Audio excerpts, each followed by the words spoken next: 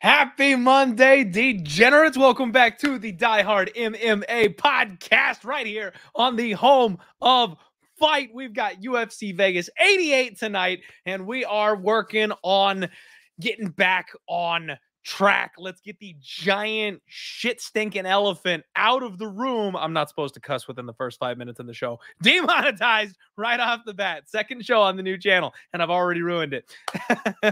We're coming off UFC 299, and I feel like I should be wearing the baby blue shirt. I feel like I should have the gold chain necklace with the money on it.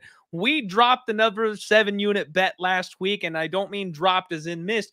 Dropped as in I've only made 8 of the things since I started this show. In 5 years of taking MMA gambling seriously, I've only made 8 max bets. We moved to 6-2 on the max bet record. We hit our best bet.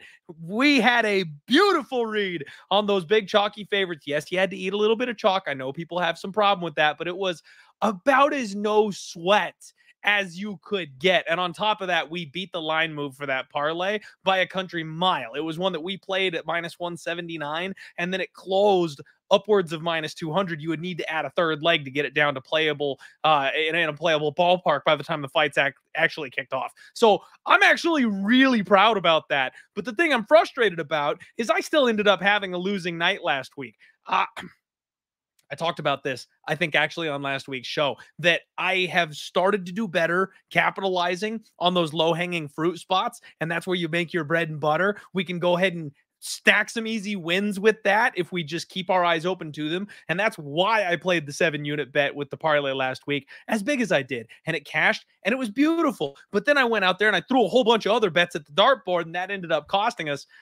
We could have just smash and grabbed again. How many times do I say that on this damn show? I'm a degenerate. I can't help it. I can't help myself. I always play way too many spots. So we posted an L for last week. I posted a record update. We are -17 units in the year of our Lord 2024. 3 months in, that doesn't feel great. I will be honest with you though, guys. I kind of thought it was going to be worse. Like, we're -17, and you never want to be -17. We got a lot of time left to go ahead and correct that. We've got a lot of time to get back on track. You guys know as well as I do, especially if you've been here for more than 2 months, I swing for the fences. I swing like crazy. We'll have 8 weeks in a row where we destroy, and then we'll have 4 or 5 weeks in a row where I just get the shit kicked out of me. So that's kind of what we do around here, right? So apologies for the big swings. We're down a little bit to start the year, but we will work on it and we will get it back. That starts now. What's up, everybody in the chat? We've got my guy Mushroom MMA, Ethan Hershey. You son of a bitch. So Ethan made me a little bet last week that Dustin Poirier was going to be the one to win against my guy, Benoit Saint-Denis. And I got to tell you guys, that parlay that I made last week with BSD and Macy Barber, I was sweating the Barber leg. I was convinced. I've got my futures ticket on BSD.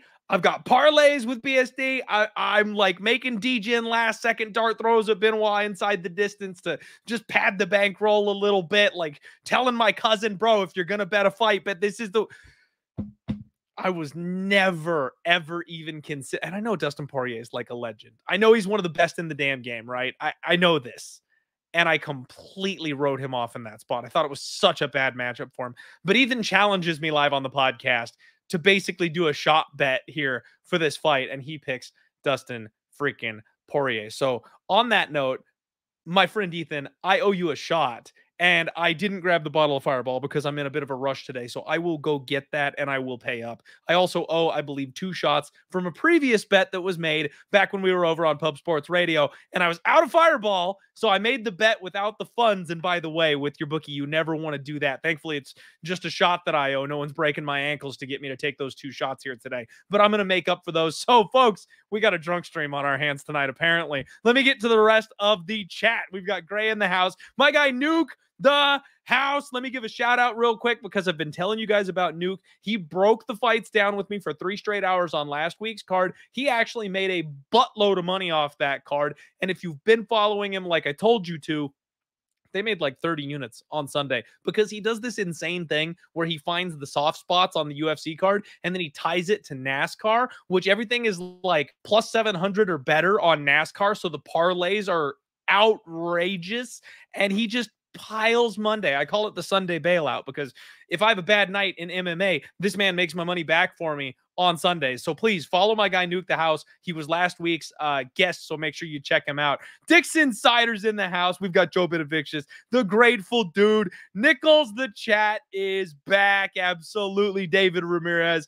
All right, we are getting the ball rolling, everybody. Let's freaking go. Goalie Zero, David Ramirez, Dr. Elijah True, Fubu, Hitman in the house. Okay. That is enough preamble. First and foremost, I'm going to go ahead and introduce our guest, one of my personal favorites. You guys know the man. He hops over here every once in a while on the show and hangs out. And I got to tell you guys, I am loving this new opportunity here at Home of Fight. This is the new home for the Die Hard MMA podcast.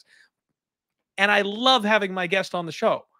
But Weezy and DFS being from Pub Sports Radio with me, it always felt a little redundant because they do a show on Sunday and then I have one of them on my show on Monday. So people watching are like, bro, we just watched this guy. We fixed the problem. I'm on a different channel now. Weezy and Brady are coming in with the fresh takes you may not have heard. Uncle Weezy, what's up, my guy? How you doing tonight? I'm doing good, man. I'm coming off a little bit of a losing week last week. I had a lot of faith in Jaqueline Almeida, and if Jaqueline Almeida wins, I'm up like 4 units, and if he loses, I'm down like 4 units, and I'm down 4 units. So it was a rough one last week, but we're moving on to this week, and that's one of the great things about doing a show on Sunday nights is you get to celebrate your wins, you get to mourn your losses, but you got to get right back to next week's work. You know, there's really not a lot of time to relax, to wait. We got to get right back into the work, and I've been doing it for this week already. I've already done 1 show this week, and I'm ready to break down these fights because there's some really fun ones. There's some good matchmaking on this card. This Bulgarian Rodriguez fight is phenomenal matchmaking. We get to see the return of Mike Davis. He fights about once every 2 years, and this is the year, you know, so we get to see him. And we got some good young prospects on the card. I think the McKenna Amorim fight is really good matchmaking. So even though it's not a pay-per-view card with just an absolute stacked lineup of top name fights, this is a fun card with some really good niche matchups that'll be fun to talk about. And hopefully we can find some ways to stack cash tickets like flapjacks on this event. Hell yeah, Weezy. Hell yeah. All right. So real quick, I want to run over just some of the things that went wrong for me here last week. First and foremost, shout out to our guy Dixon Sider. You're always repping the OnlyFans fade. I thought the retirement angle was going to be a little bit stronger, but JoJo Wood gets the damn thing done in her retirement fight. Love to see her go out on top. Turns out the OnlyFans fade is king. Already mentioned the 7-unit parlay. Asu Almabayev and Robles to Spania came home. Easy peasy, lemon squeezy. Couldn't have looked any better doing it. I was this close last week, Weezy. This stinking close to adding Michelle Pereira. And then I was actually going to play him by knockout. I called like the body shots and stuff like that. That was a big tool that I felt like he could have used. And he did drop Oleksiejczuk with a body shot, but then grabbed the neck. So like, another one that's a kind of feel like I coulda, woulda, shoulda on that one. Missed out a little bit. Late, I added the Ion Cutelaba Lins under 1.5, and it goes the full distance naturally when I decide to bet some violence and lay a little chalk on it. That doesn't feel great. But if you run that fight back, I mean, shit, they hit each other with some big shots. In that first round, Kutelaba's leg looked like it was gone, and then he dropped Lins with a big shot. I mean, that's one of those ones where I put a post out on Twitter asking, like, good bet or bad bet. And people, there's the group of people, which by the way, that poll, it was on a different fight, but it came back damn near 50-50, Weezy. Like, people don't know how to think about that when it comes to betting and odds. A lot of people think good bet, win bet, end of story. There's no such thing as a bad bet if the ticket cashes. And like, to a certain extent, I get the thought process, but we're trying to find like actual value and identify whether or not we made a mistake. This one's hard for me because the under 1.5 didn't cash. But if you told me that Cutelaba dropped Lens and you told me that Ion could barely stand on one leg, I probably bet the under 1.5 again. You know what I mean? So like, I'm having a tough time with that one. I'm not sure if I made a mistake or if I should have, if I'm okay to go ahead and play that one. I called the Kyler Phillips by decision. Again, no bet from me. I wanted to see him. I wanted to see if he had, you know, any issues. USADA is a big question here for me on that one. I pulled the trigger on Rafael Dos Anjos, Weezy, and he looked so good in round one.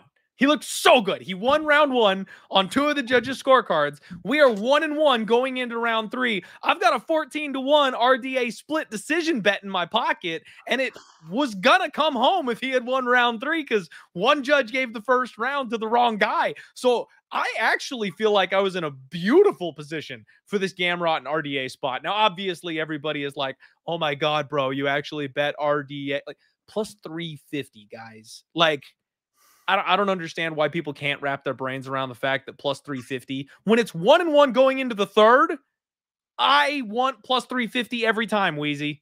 Every single time. And then I had an outside shot at a 14-1 split decision. Come on. I don't care what anybody says. I'll make that same exact bet again if they run that fight back tomorrow. I feel like that was a great bet. Already mentioned Macy Barber and Caitlin Chukagian. I had some out of cage concerns about Caitlin Chukagian, but the reality is Macy Barber just looked damn good and did a lot really well in that fight. So felt good to, you know, check off that parlay leg for that one. We already touched just a little bit on Curtis Blades, Jailton Almeida, and you and I were on opposite sides there on that one. That was another one that, man, I felt really good about Curtis Blades as long as he didn't get finished in the first round. And those fights, they're so volatile, Weezy. When you've got a spot where you're like, I know this guy can win, but he's got to get out of the first round, they just pucker my butthole like nothing else. Because it's a 50-50 for 4 straight minutes, and then your handicap kind of comes into play. And Jailton whooped Blades' ass for a good 5 straight minutes there. I was happy to, you know, that my striking prediction is the thing that came through. He knocked Jailton out in round 2. Kind of feels good for me, because I've been on a bit of a Jailton hater since he got to the UFC. I've been trying to look for opportunities to fade him and extend him. I almost bet Parker Porter just trying to do that shit, so I'm happy Blades got it done for me. I feel vindicated there. And then Song Yadong, man, I cannot believe the amount of Pyotr Yan fans, Weezy, because my Instagram notifications are going off. I have not received so many likes and comments on a Instagram picture in my entire life. Now, granted, I did use a sexy picture of Song Yadong showing his abs off during the weight cut, so maybe that has a little something to do with it. I might be thirst trapping Instagram over there, but legitimately, the Yan fans are coming out of the woodwork to like mock me for having dared pick against their boy that was on a 3-fight skid, even though it was just like a 1-unit play at the time. They're using the old picture before I even doubled down on the play, and I'm just getting relentlessly harassed on Instagram for that one. Absolutely hilarious. Definitely a level spot. Definitely a spot where Song got shown. He's still young, still got some room to grow. Beautiful comeback fight for Pyotr Yan. And that one's kind of a, what do they call it? It's like a process play for me, right? If I get plus money on Song Yadong, I'm pulling the trigger. End of story. Like that's kind of all it is for me there in that spot. Real quickly, Burns, Jack Della. I'm so mad because I had a big fat bet on the under 2.5 Weezy. And if you told me that Burns got the takedowns the way he did, and you told me he got the control time the way he did, I would have thought he would have finished with a sub. And then Jack Della finishing him with a big knee and a big knockout. I felt like that could have happened at any point in time during the fight, but somehow it squeezes up and over my 2.5 rounds, and I end up losing that ticket. So I felt really shitty about that one because, again, another one that, like, in hindsight, I probably make the same bet. I probably still feel like it's an okay bet to pull the trigger on, and I got a little unlucky for that thing to squeeze up and over the 2.5. So very frustrating. Bounced back and forth on Holland Page basically all week. Couldn't pick a side. And congrats to the page backers. You know what I mean? I don't have much to say on that one. Not really a great or exciting fight. I already touched on Benoit Saint-Denis, Dustin Poirier. That was the nail in the coffin. It could have been like an okay night, not like a horrific loss if Benoit had just come through for me and I had gotten, it was like a 4.5 unit swing if I hit that parlay. So would have felt a lot better. My butt would have been a little more comfortable today had that been the case, but it is what it is. And then the final shot in the main event, I mean, O'Malley, what am I going to say? It was a masterful performance. They made the right adjustments.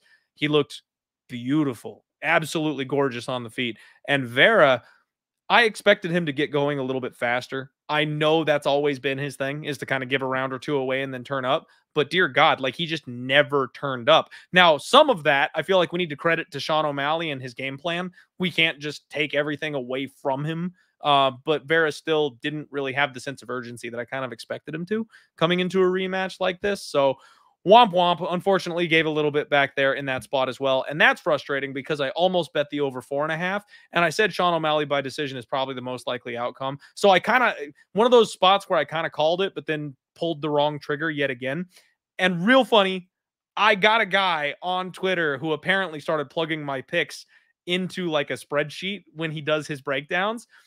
And apparently, he said I'm hitting it like 62%. So I'm actually doing really well with my like predictions and stuff like that.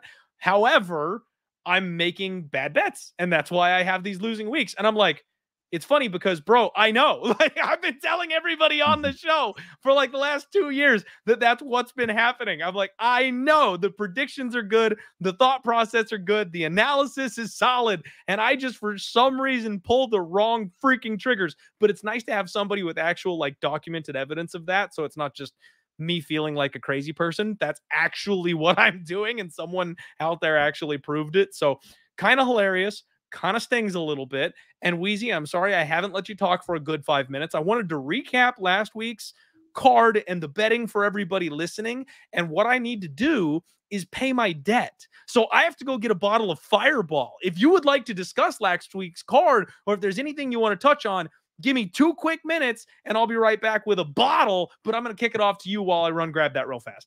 Yeah, you got it, man. I'll take over here. So I lost 1 unit on Jailton Almeida's money line at plus 105.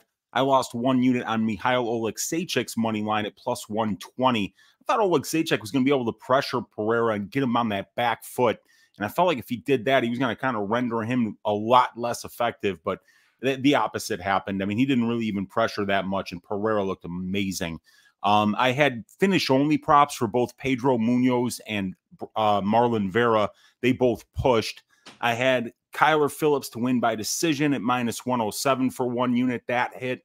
I had Chookagian to win by decision. Got that at plus 260 when her money line was plus 175. So even though I was picking Barber to win the fight, I felt like if Caitlin didn't wrestle at all and just tried to keep the fight at distance striking range and kind of picked her apart from a range, I thought she would have a chance to win that fight. But she was the one initiating the wrestling, and I was like, oh well, I'm screwed because Caitlin Chookagian couldn't take down a sack of potatoes.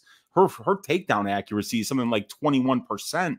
That was before the Barber fight. It was even worse afterwards. So yeah, that wound up not being a great bet. My biggest bet of the night was a two unit parlay, Jailton Almeida, and then the under 3.5 rounds for Poirier Saint-Denis. And really what I should have did was just max bet that Poirier Saint-Denis under 3.5 rounds. That was free money. It was my strongest read of the week, but I just hate straight betting stuff that's more than minus 200 because my thought process is, okay, if you like it and it's minus 200 or worse in terms of implied probability, right?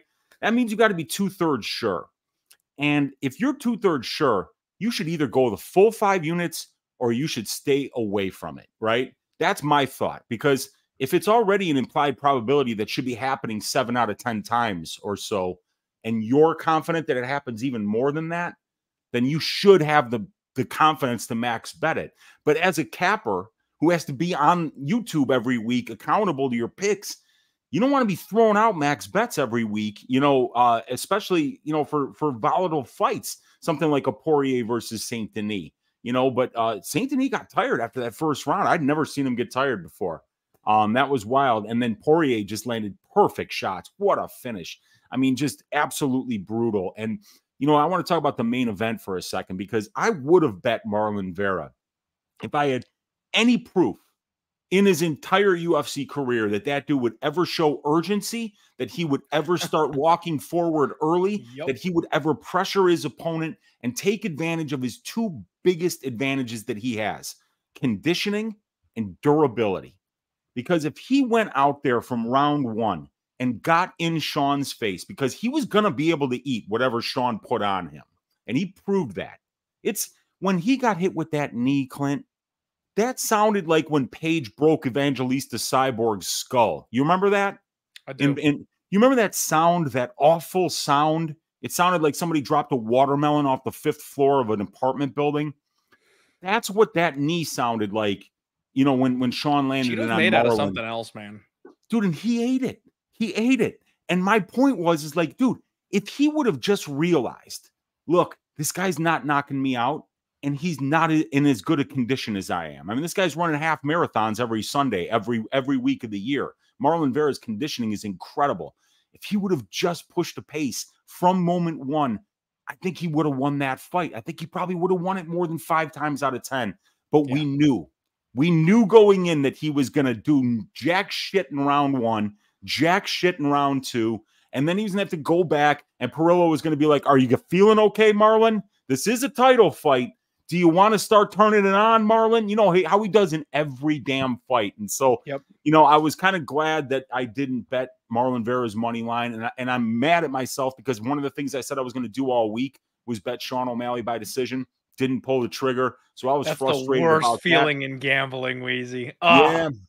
Yeah. So, you know, definitely not my best week. But, you know, if Gerald doesn't get caught in that spot and he keeps getting takedowns, I'm up 4 units and I'm feeling really good about my reads this week. So, but we move on, man. I'm ready for this week. I think there's some really fun fights. I've already got 3 bets that I've made, and I'm definitely looking to add on after we chat about these fights here. Yes, sir. All right. We're 1 down, folks. That's up for Ethan Hershey. Here goes number 2. Ethan, congrats on your call on Dustin Poirier. And I believe, honestly, I think it was Ethan as well. But like I said, I owe 2 back shots. So let me get those here for you real quick. That one's number 2. Oh, my God. All right. Clint, I know you hate drinking alone. Do I need to go get a bottle here? Hey, if you want to take a shot with me, Weezy, I will wait for you with this last one. We can definitely get that going. A gentleman doesn't let another co-host drink alone, so I'll be right back. Friends don't let friends drink alone. And yes, Dixon, empty stomach. Your boy just ran home from work, so I got nothing in the belly. And pounding these shots like that this quick, usually I handle my alcohol pretty damn well. I'm a big dude, big frame.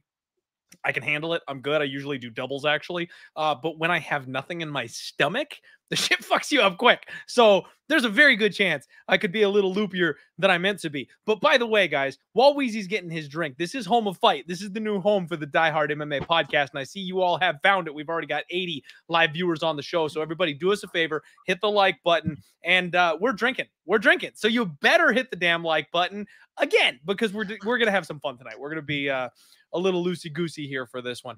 And, you know, this last shot, I know it's owed.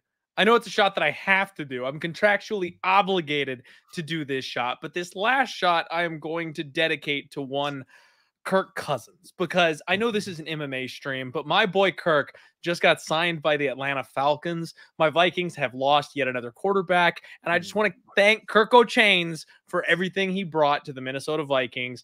And here's to another shitty year of me cheering for a team that has a hard time putting it all together, because I'm a Coyotes fan and I'm a Vikings fan, Weezy, and I don't know that there's more pain possible with a back-to-back franchise like that. So here we go. You're talking to a Cub fan and a Bear fan, so I'm fine with Kirk Cousins leaving to go to the South, because we don't need him whooping our Bear asses every week. So yeah, that'll be a good one. All right, so, cheers to that. Absolutely, my man. Oh, and I didn't bring a chaser. I got some water here, thankfully, but yeah, not gonna lie. Usually it's a Coke with the acid that helps me get multiple shots down like that. Now we're primed up and ready to go here.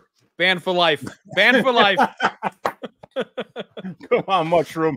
These people from Philly, they have no class, I'll tell you. Hey, that's why they root for the Eagles. At least the Eagles are all retiring, right? They're going to have half a team by football season, so I don't want to hear about it. They're so much better than the Bears that I can't even talk anything about them, you know, so. All right, everybody. We've gone for 25 minutes, and the show is just getting started. If that's not entertainment, I don't know what is. Hit the like button for me, and let's get after it. First fight of the night, you've got Chad Anheliger, and he is taking on Charalampos Grigoriou. And I believe I'm close on that. Weezy, unless I'm mistaken, you know how to pronounce this man's name. Is that correct? Yeah, it's Charalampos. That's the Greek name is Harry. It's just Harry, you know, but the Greeks have got a flair for adding about 14 extra letters to everything that they have to do. So yeah, Charalampos. That sounds so much cooler. Like, it does, doesn't it? Yeah. I would introduce myself as Charalampos if my name was Gary too, or Harry. Either way, Gary, Harry. Fireball's already kicking in, folks. We're off the rails right to get started. My wife's gonna come home and absolutely kill me. You know what I'll do? You know what I'll do? Here, let me just check here real quick, guys. So I'm in StreamYard. That's our streaming program, and I got to pull up the YouTube here. All right, we got 80 people live on the show right now, and I only see 26 likes. Come on. First off, shame on you. Second, shame. Weezy and I do another shot at 100 likes. You guys get us to 100 likes, we'll do another shot, and we'll see what happens from there. Maybe we bargain a little bit. Let's drunk stream loading. Let's see what you got. All right, Weezy. There's still a decent amount left in here. You know, I got a good amount of tequila. We got a little bit. So. Yeah, that's what I'm saying here. We got some Fireball to work with, so here we go. Could have some fun tonight. All right. Chad Anheliger is 37 years old. He is currently on a 2-fight losing streak. But this dude's tough, Weezy. And the thing about Chad is not his physicality, it's the immeasurables. He is all heart. He's like Darren Elkins. He's one of these guys that just never fucks off. Like, he tries to force a bit of a brawl. He stays in your face. He wants to bite down on the mouthpiece and swing heavies. He does roll and counter well. That's the one thing that I'll say that I really like about Chad Anheliger's striking game is he'll get in the pocket and he knows how to avoid those big shots and come back with big ones of his own. He does tend to get bullied physically a little bit. The grappling has kind of always been his weakness. He got bullied by Johnson in his last fight, but he was actually able to kind of turn the script a little bit. He got Johnson with a trip takedown. He hit a big double leg. He ended up getting reversed in a couple of those, but he did get top position for a couple of times, and he just never quits. The problem is the submission defense. If you can get to this guy's back, if you can get a dominant position, you know, this guy will end up tapping, unfortunately, but he's impossible to knock out. So I think there's a bit of respect that we have to have for Chad Anheliger unless he's going up against the dangerous grappler. Now, Grigoriou, 8-3. It's his UFC debut off of Dana White's Contender Series. You guys know I've got my Dana White's Contender Series fade angle where these guys come into the UFC just way too hyped. They come in off of big knockout wins. They're flashy. They're young. They look good. Dana's raving about them, and they're just not quite ready for the UFC level. How many of these guys have we seen go like 1-4 and then get cut? Like they're not necessarily the talent they look like when you get them in a cockfighting championship, which is Dana White's Contender Series, and go, hey, winner gets a contract if they get it done in under a minute. Like that, that's what that show is. So we've got Chad Anheliger at +140. You've got Grigoriou, who's the favorite at -160, -165. Grigoriou is coming from Mongol Weidman MMA, which, to be fair, is a really damn good gym. And a lot of guys look really good coming out of there. He's got very fast hands. He's got decent power. He stays heavy on his feet. He likes to kind of plod his way forward into the pocket with people. And then he does the blitz attack thing where he'll close a lot of distance really quickly with some big, wild, powerful strikes. He's got a flying knee on him that he has pretty good accuracy with, good, solid blast double. Everything he does is just like muscle explosion. And he can be a bit of a wet blanket on top. He's very heavy from his top position. He will have a 3-inch reach advantage over Chad Anheliger here in this spot. The one thing I want to mention, though, the way this guy loses, he kind of slows down, and I think he kind of gets figured out against better opposition. He's lost by decision twice, and he was KO'd in round 3 by none other than my guy, Christian Rodriguez, who is later on this card, in fact, was someone who was able to wear him out over 2 rounds and then finish him in the 3rd. And C-Rod and Chad have a very similar Yeah, basic profile. Obviously, C-Rod is far better than Chad Anheliger. But if you're going to give me a guy that can scramble, that can brawl, that can fight, and then in the third round, when you're getting off the stool going, bro, what does it take to get this guy out of here? They will punch you in the fucking mouth. Chad's that guy. So even though he's 12-7 and 37 years old, this is the archetype of fighter that I want going against Grigoriou. I hate to say it, but I think first fight of the night, dog or pass. I'm not laying minus 165 on Grigoriou, who's unproven at this point, and I have seen him get beaten by exactly this kind of guy. I think Grigoriou could wet blanket Chad and kind of keep him down and just be bigger and more physical than him. He's far younger, so that's definitely a possibility. But I could see Chad Anheliger hurting this guy late as he slows down. I think it's a beautiful live betting situation for Chad Anheliger. Man, one of those gross spots where, like, I think I kind of have to pick Grigoriou to actually win the fight, but a round 3 sprinkle on Chad, you guarantee that's going to be something I'll take a look at. Hope we get a good number. Weezy, what do you make of this fight? Any numbers we should know? Because if you guys don't know, Weezy is MMA's stat daddy. He's got all the numbers, and he's going to tell us where those numbers find value for us betting on mixed martial arts. So, Weezy, what are we looking at here? Yeah, you know, the first number that kind of stuck out was the over 1.5 for this fight, because there's two things that I know, right? Chad Anheliger, when he finishes fights, it tends to be in the second half of the fight. Like you said, he's a guy that's going to scrap early. He's going to land some big shots. He's going to wear on you. He's going to push a high pace and then maybe break you in the second half of the fight. Now, Charalampos, on the other hand, is a guy who's very front-loaded. I mean, he's got a lot of power in his right hand. And he's going to come and he's going to kind of try to put pressure forward, get into that range, and land that big right hand. And if it lands, you're probably going down and you're probably going to get knocked out. 6 of his 8 wins inside the distance by way of knockout. So Charalampos has got some early power that really has to be respected. But I feel like we can trust Anheliger's durability, because the guy really is durable. He's been finished in 6 of 7 losses, but he's never been knocked out. It's always by submission. And while I've seen Grigoriou on tape kind of string together some submission attempts and look pretty smooth doing it, he's training over at Longo and Weidman. So you know he's getting good BJJ work in over there. That's a great camp to train for BJJ and everything else. For MMA in particular, those guys are some of the best coaches in the game. So he's getting good coaching, but he's coming from a smaller regional scene. He is originally from Cyprus, you know, so he kind of came over here. He's the less experienced fighter. He's the guy that hasn't fought the type of competition that Anheliger has, especially Anheliger having 3 fights at the UFC level, a Dana White's Contender Series fight against a tough dude in Muin Gafarov. You know, it's a lot better than Grigoriou's wins over guys like Smotherman and Dissanel and Cristosimo and those type of guys. But he's fighting in CFF. 2-5, 3-0, 8-6.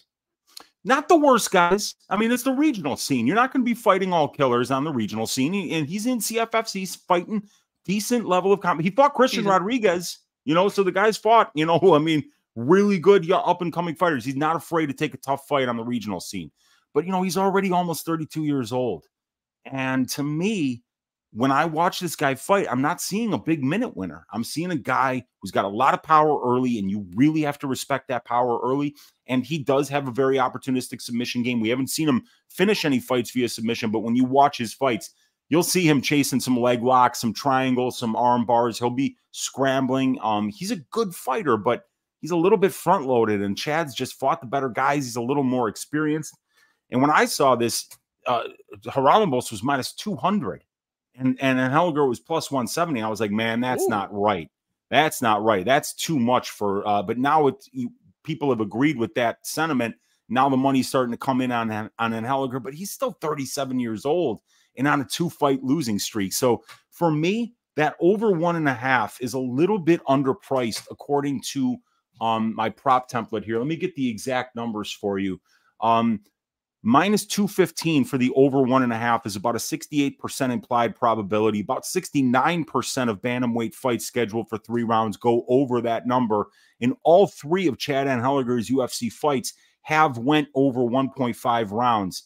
So he is a guy that at the UFC level against a higher level of competition is going to second half of fights. So minus 215 is what we call a trifecta bet on my template, because all 3 metric comparisons indicate that the line is underpriced according to those metrics that we compare. So that's the way I'm looking at this fight right now. My pick, I don't even know what my pick is, dude. I actually wrote up the whole fight, and the only part that I left blank was pick, because I really do feel that this is a very close fight.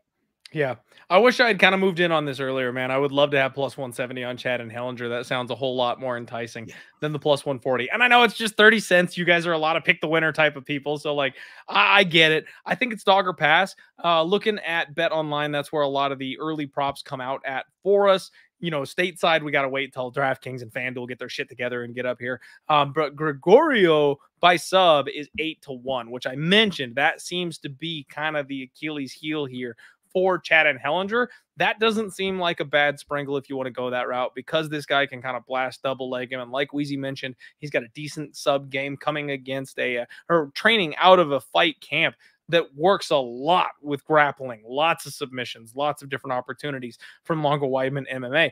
And then I feel like we're being sold short just a little bit here, Weezy. Chad and Anheliger in round 3 is just 11-1.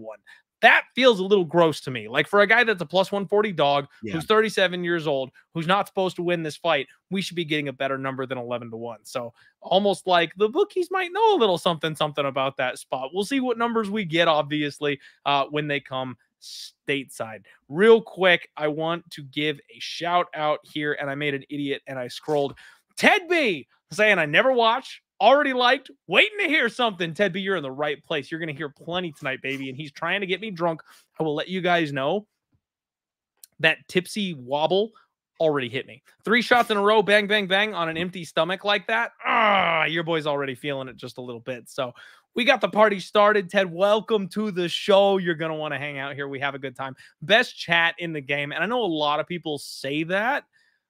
We might not be the, and no offense, man, we might not be the sharpest bunch, but we're the nicest damn chat on the internet. So if you want to come hang out and talk MMA and have a good time doing it, this is the home for you right here on the Die Hard MMA podcast. Jake in the house. My guy, Jake, is a wonderful interviewer. You guys need to check him out on Twitter. He said last fight on Anheliger's contract also told me he's prepared to die in there for a new contract and win. That is some awesome news. You guys know sometimes I read a little too much into the fighters and their mental state, and how they're feeling, what they're talking about. That's the kind of news that has me feeling Anheliger a little bit. Obviously there's physical limitations. Obviously, if you're not going to beat somebody because you're older or less skilled, etc., whatever, that's going to happen anyway. However, if the effort level is there and you're ready to go out on your shield, it gives you just kind of that extra little push. He's not talking about retirement. He's not talking about hanging it up. He's not talking about moving on or investing in his company. This guy's ready to go out there and die in the cage. Love to hear it. Love to hear that. Let's freaking go. All right. Fubu is saying Jamie Pickett, Tyson Pedro, Mateos Mendonca, Mark Madsen, Daniel Lacerda, Denise Bondar, Luis Saldana, Fernie Garcia, Mike Breedeen, all cut as of today. I feel bad for Mike Breedeen. He had that big old comeback in round 3, got a big win in his last fight and ended up getting cut. Pedro retired. So, I get that. But yeah, bloodbath today. So did absolute bloodbath today. And so did Mark Madsen. I'm pretty sure Mark Madsen retired as well. Oh, he absolutely retired. And he died in the cage good. in his last fight. But I don't care who you are. If you're getting TKO'd by Gordon, you probably should retire. Oh, dude, yeah. I had Mark Madsen's finish only prop, and I famously said on my show that Jared Gordon couldn't finish a glass of water, and then he finishes in the first round. It's a fun sport that we bet on, man. And that's a great thing. As hard as we work, as much work as we do online and behind the scenes, it's spectacular how wrong we can get it at times, isn't it, man? It is. That's the fun part about this is you learn after a long time doing this to never overstate your confidence about something, because it can go tits up in a heartbeat, and it does so often, man. Weezy, that is half the fun, because if you plant your flag, if you go confident on something, you got a 50-50 shot of looking like a fucking idiot the next morning. Because in this fight, people break toes in the cages. People get hit with flying knees after being up 2-0. Like it's bottled chaos in that cage. And that's why we love this sport. But we're essentially masochists for trying to bet on it. Pass it. Thank you very much. I appreciate that. My friend Nickel says dog or pass. We got Kevin with a 2-unit play already on Chad and Anheliger. Gotta love to hear it. Caddy Daddy trying to get me drunk says smash the like button. We got 50. We got 104 live viewers with 50 likes. If you guys want me to do another shot, there's 50 of you just sitting there twiddling your damn thumbs. What are you doing? Get in there. Hit the like button. We'll do another shot. It's that simple. I'm already getting wobbly. Let's freaking go. Next fight up. You've got Cory McKenna making her UFC return. Long-awaited UFC. Long-awaited. That was supposed to be long-awaited Weezy. I ended up saying long-awaited UFC. Long-awaited UFC return, Weezy, for Cory McKenna fighting Jaqueline Amorim. And I love this fight. I love it so much. Cory McKenna, 8-2, just 24 years old. She's a spring chicken. She has this grinding, bullying, grappling, wrestling style. She was Sarah McMahon's protege, which, by the way, is a fantastic place to come from. She is currently training out of Team Alpha Male, and she's getting a lot of work with Invicta champion Tina Black and Macy Barber, who just got her hand raised this past weekend. It's a good place, I think, for her to be working out of. Striking, obviously something that she needs to kind of patch up. She's been primarily a wrestler, and she's got a lot of room to grow, but the boxing is getting better. She doesn't really have any pop in her hands, and I think that's something that's maybe a little bit concerning because she's not going to get the respect she needs on the feet from people, but the technique is getting there. Really good wrestling, good feints that open up her hands really well. Short, compact, really strong body lock. She'll kind of drag you around the cage with that thing. She hasn't competed since December of 2022, Weezy. And that's something that normally the layoff, people would kind of raise a red flag. But at this age, that's probably a good thing. If she's taken a year to just kind of develop her craft, that's what you want from a fighter that's 24 years old. She's going to have developed. I'm expecting big improvements from her. If she's somebody who's got the kind of trajectory that I think she's going to have, she should be better after taking a year off to work. You know, in her last fight, she absolutely dominated Cheyenne Velismus, which was a big surprise for a lot of people. Thankfully, I called that upset. And to my surprise, it was mostly standing. I thought she was going to need to go to the grappling for that fight, but she did it on the feet, which impressed the hell out of me. Now, she has mostly had a low level of competition, but her 2 losses, Weezy, were both by split decision. So, like, we could be looking at a 10-0 undefeated women's MMA prospect right now, this close to her getting that type of respect. She's got 71% takedown defense. Kay Hansen went 2 of 5. Vanessa Demopoulos 1 of 2. That's where those takedowns came from that kind of messed her up. So if you don't have a solid grappling game, which actually I think Kay Hansen was just a little bit underrated in her time, that's a really great takedown defense rating to have at this stage of her career. Jaqueline Amorim, 7-1, 28 years old, training out of ATT. And guess who gave her that one, Weezy? My girl, Sam Page, Sam freaking Hughes. That's who. She's a BJJ world champion, 1-1 so far in the UFC. And it's funny because Sam did what Sam does. She came out and survived round 1 and then beat the brakes off this girl after she got out of that first round. But Amorim immediately pivoted, made some adjustments, and didn't blow her wad in her next fight. Now, the UFC softballed her about as easy of a little underhand toss as you could get. Yeah. If there's anybody that's going to knock this fight out of the park, I mean, Montserrat Ruiz, what a perfect opponent, Weezy. I went like really heavy on Amorim inside the distance in that spot because it was like Montserrat Ruiz headlocks chicks and drags them to the ground. That's all she has. This girl's a BJJ world champion. It's not like she's going to get beat up on the feet by Ruiz. Ruiz can't do shit. So it was like the perfect spot for Amorim to have a bounce back. And she ended up just kind of doing her thing, TKO'd her in the 3rd round. It was a good performance, but it was also kind of eye-opening that it was like, damn, man, Montserrat Ruiz took her to the 3rd. Like, she defended a couple of bad positions. She got back to her feet. She had some decent strikes going on there. Amorim struggled in a couple places. If it wasn't for her getting some like body triangle back control time, against a better opponent, man, she would have been in trouble. I think Amorim's got a suspect gas tank, and like a lot of jiu-jitsu players as opposed to wrestlers who switch over to MMA, if she's not able to get a dominant grappling position, like with that body triangle, she can be in a really bad position. She can slow down. She can get tired. She can get controlled. She's out of her depth on the feet. Yes, she can ground and pound. That's great. She can go full Chase Hooper and get a reversal and get on top of you and elbow the shit out of you. That's all fine and dandy. But she's got nothing on the feet. she's got a 0% takedown defense because she's ready to go to her back and look for sweeps. Yeah. I mean, this is a spot where early in the week, I was like, man, Cory McKenna's got to be the side. This fight opened up with Cory being a slight underdog. It went to pick'ems. Now Cory McKenna is minus 125. So it looks like the money is starting to come in here on Cory McKenna. And that was the side that at first glance I liked immediately. The only thing that kind of gives me a little bit of pause, Weezy, is that Cory McKenna is primarily a grappler and she doesn't have power on the feet.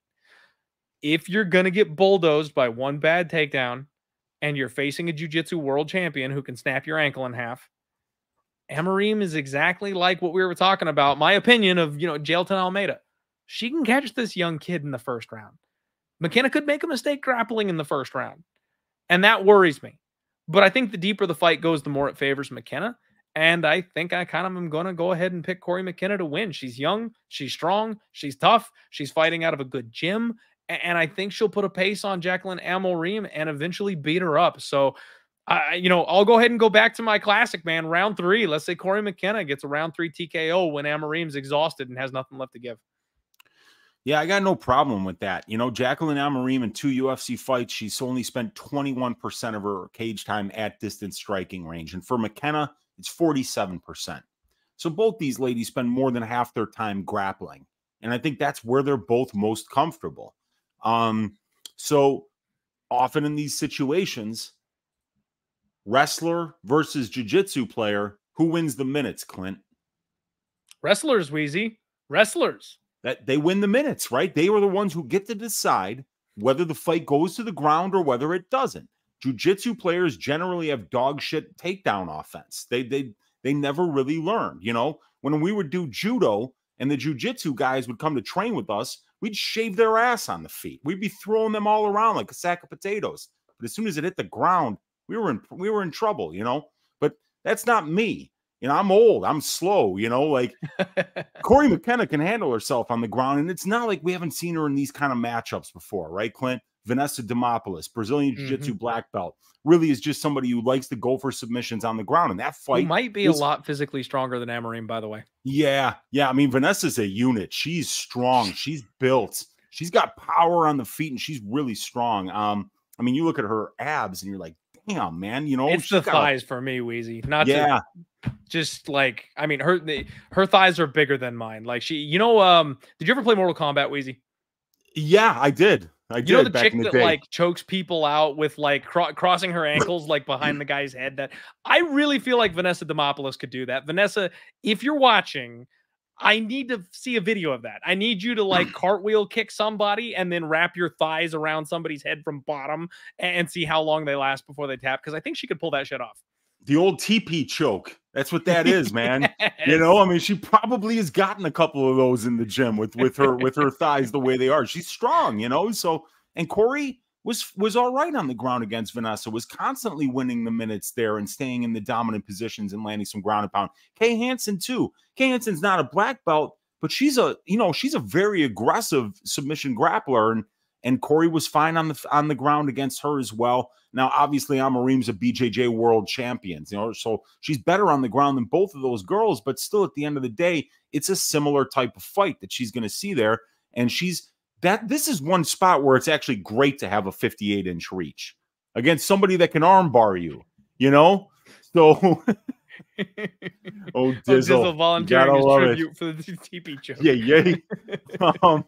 So I think that Cory's probably more likely to win the minutes here. And like you said, especially as the fight goes on, we've been shown that Cory has good conditioning and she can go with full 3 rounds with that wrestling heavy game plan and win minutes with her grappling, win minutes with her wrestling. And she is going to be the better wrestler. And it's not like Amorim is stopping anybody's takedowns. And even on the feet, right? Because Jaqueline does have a 9.5-inch reach advantage, she's still only 28 years old. She's training at AT&T. I mean, like, her stand-up is going to be getting better, and it doesn't look horrible.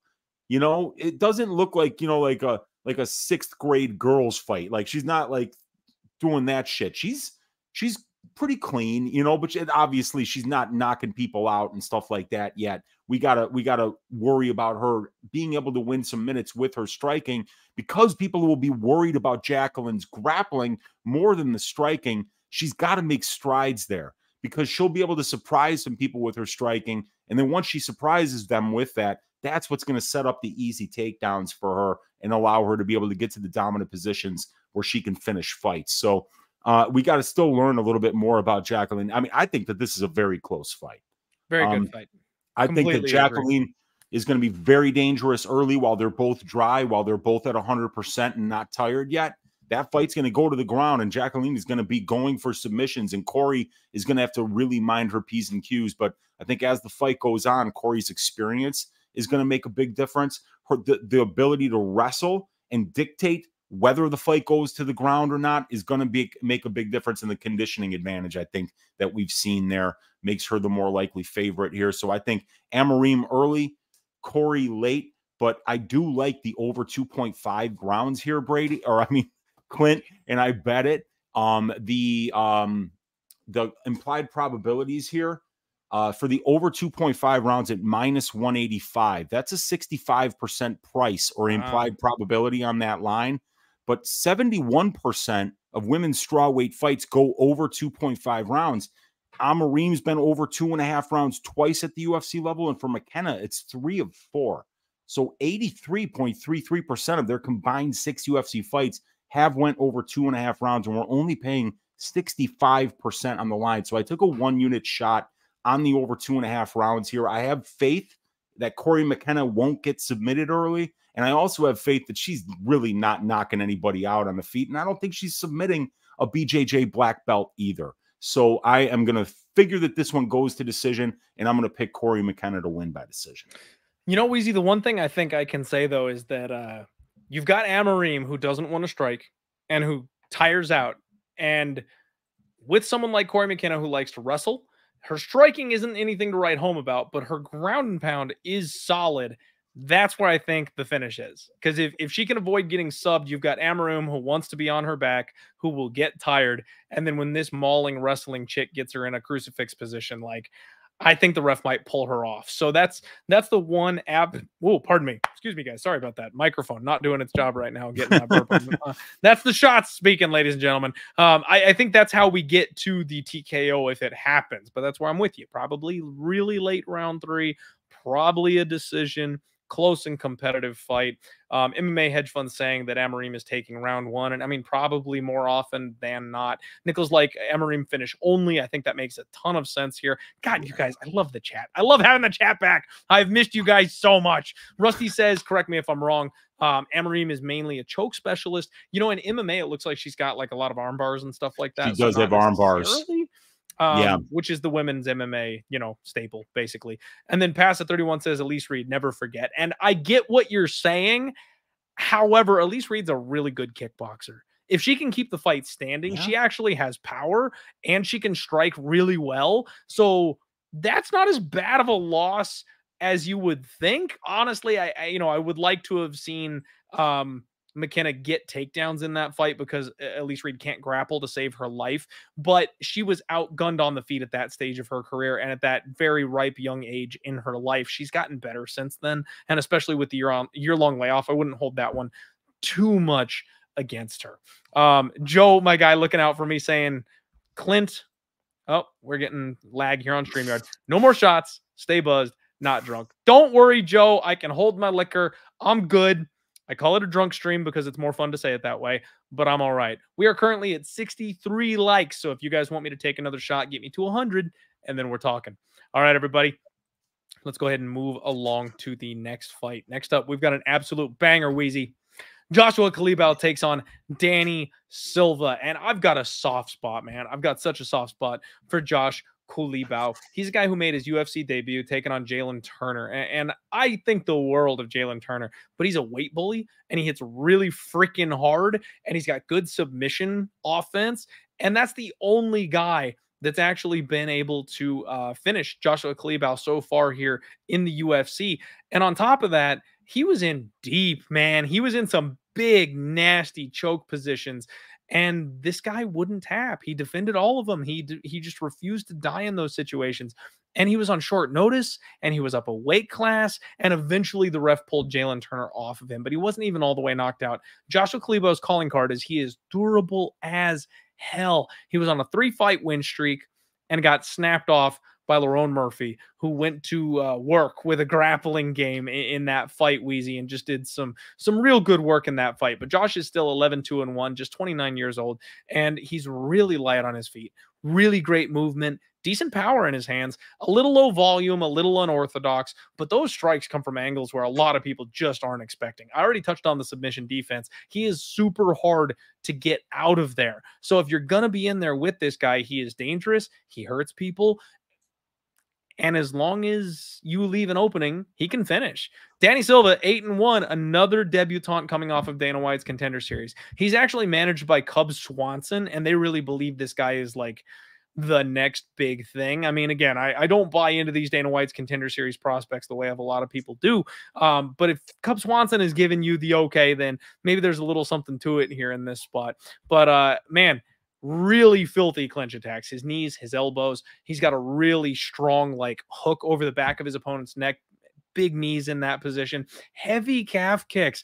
I like his combinations. He's got fast hands. He's got a quick 1-2, extremely accurate. And he likes to get in tight and like roll. You know, you see those movies where people are like training boxing. They always send them to like Mexico or some shit when they get like a little too soft. They've been training at these, you know, fancy places. They like ship them off to some third world country and they're like, learn how to box with the real. They like put like a tire down on the ground and make both people put their foot. And I know this is a real drill, by the way. It's not just movies, but you always see it in cinema where, you know, they put them in there against the toughest son of a bitch that's out in the desert heat and stick them in the sun, and they always lose. That guy beats the shit out of them, and they just get in close like this, and they start like, you know, rolling, and they're just like ripping the body. And that's what Silva does, Weezy, and I love it. He's going to hurt some people to the body. I just can see it coming. He started fast on Dana White's Contender Series, hurt his opponent in round 1, because that's what you're supposed to do on there.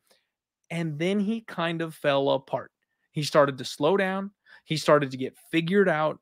And that's my concern here, is that if he comes out with that same type of attitude against a guy like Joshua Culibao, I don't know if he can go a full 15 minutes with him. Now, he won a decision.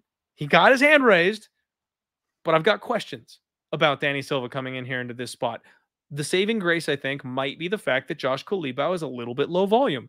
If he does get tired, if he does slow down, he's not necessarily facing somebody who's going to step on the gas and melt him.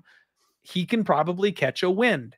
And then this fight is extremely competitive going forward. Joshua Culibao is a -160 favorite. You can get +135 on Danny Silva. I think I have to pick Josh Culibao to get the win, but I'm not laying that price tag, Weezy. And I know it doesn't seem like it's that expensive. 160 is probably very playable in this type of a fight. But as I mentioned, I kind of feel like it's tough dude versus better or higher ceiling. Not better necessarily, but I think Danny Silva's got a higher ceiling than Josh Culibao does. So if these guys are going to go to war for a full 15 minutes, I think it's going to be very, very close. And Silva may just have more volume. So it's probably a little bit dog or pass for me. I think it's going to be a tight decision here.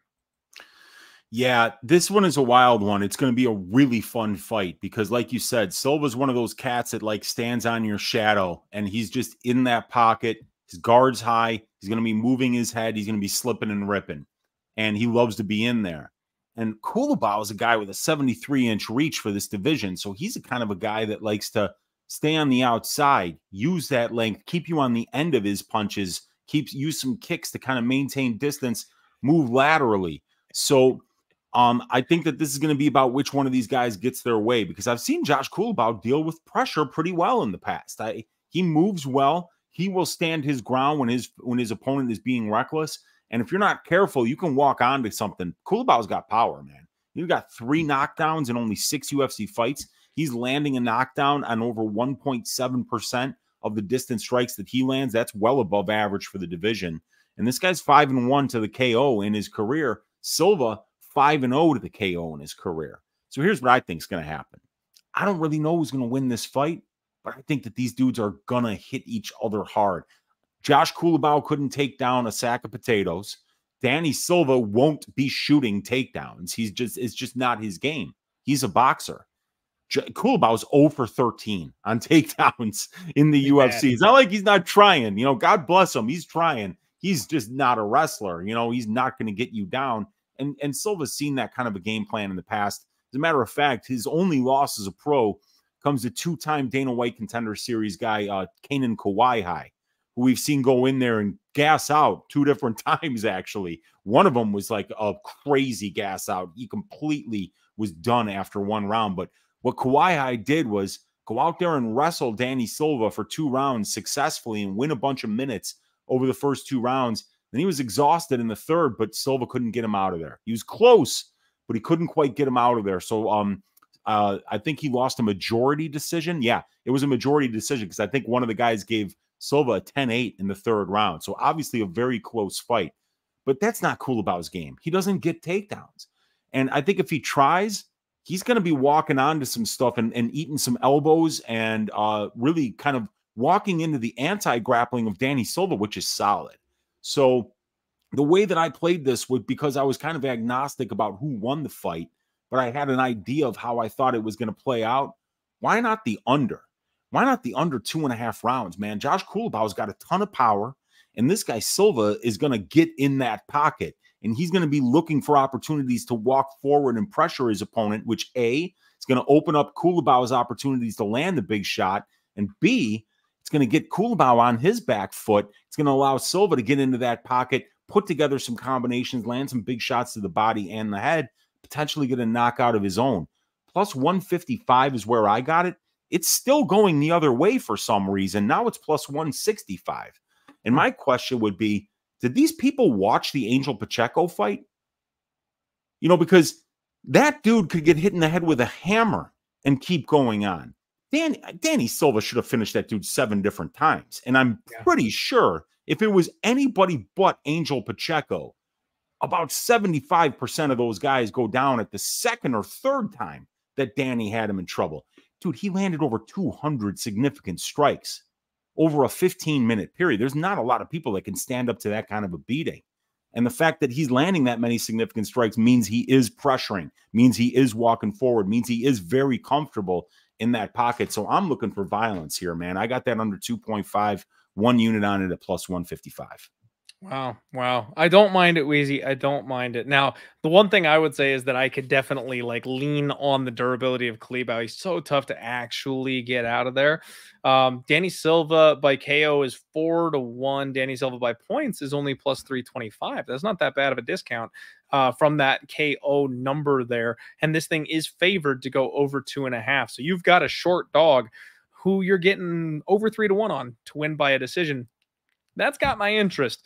We might have found a nice little dog or pass spot here for me, Weezy. I may be interested in Danny Silva coming in. That's a lot of strikes to throw in, especially, like I mentioned, with the low volume of Culibao. Unless he really hurts this guy, he's probably going to lose on those numbers. So I like it. We might be looking at Danny Silva by the end of the night here, folks. Shout out real quick to our guy Oldie saying, what's the over-under on Uncle Weezy's harem ratio or ham ratio? Is that ham? Oh, ham man. radio. He knows I'm old. That. Yeah. Okay. Yeah. So I don't have a ham radio though. I'm not that old. Like, you know, people that had that kind of a hobby back when I was in grade school, they got the shit kicked out of them. So yeah, I wasn't going to be doing that either. Weezy, I got to tell you, I completely misread that. I read this on over-under for Weezy's harem ratio, and I was going to set the number at 6.5.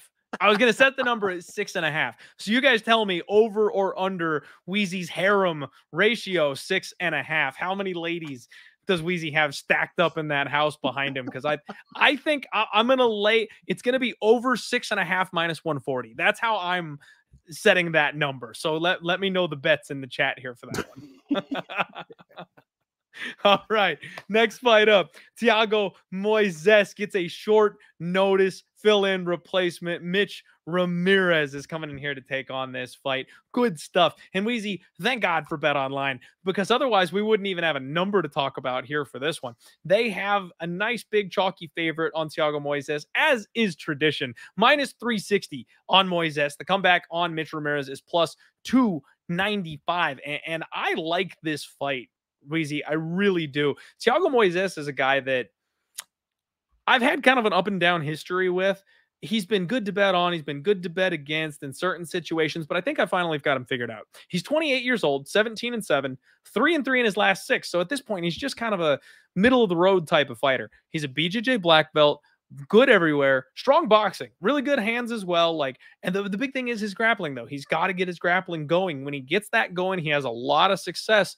He's a bully, Weezy. I figured it out. Thiago Moisés is maybe the nicest bully you'll ever meet in your life, but he's a bully. If you can physically bully this man, he breaks, he quits. You know, a guy like Benoit Saint-Denis, which, by the way, I ran to the bank with in this spot last time when they fought. You get this big monster of a man. He wilts under that kind of pressure. You've got to be able to out-physical Thiago Moisés if you're going to beat him. Mitch Ramirez, 31 years old, so he's a little bit old coming in here to the UFC. Actually lost on Dana White's Contender Series, but got to run it back in the LFA. Little tank of a man, Weezy. I mean, dear God, the veins are popping out everywhere on this man.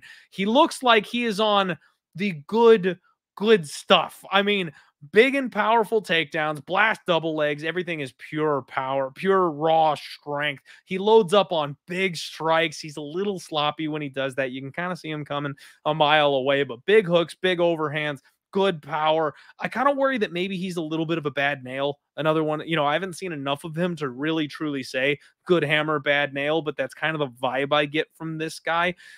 And it's really a tough call for him to be taking on Thiago Moisés in his UFC debut. He's going to have a 1-inch reach advantage, does Ramirez. He will be 2 inches taller than Thiago Moisés. And that right there is kind of the key here for me, Weezy. If this guy is bigger and stronger and more physical than Thiago Moisés, we could find ourselves in a situation where we might have a live dog. I don't know that I necessarily want to bet him at this number. I don't know him well enough to, you know, throw that flyer out there, but I think I like what I've seen from Mitch Ramirez so far. And I also think with that, you know, well-documented quit in Thiago Moisés, 3-3, he's kind of been shown the door a little bit. I know he's young, but at 28 years old, you're kind of figuring out that you're not quite there yet. You're not the guy you thought you were. Like, he's had a bit of a tough skid against anybody who's actually in the contenders circle.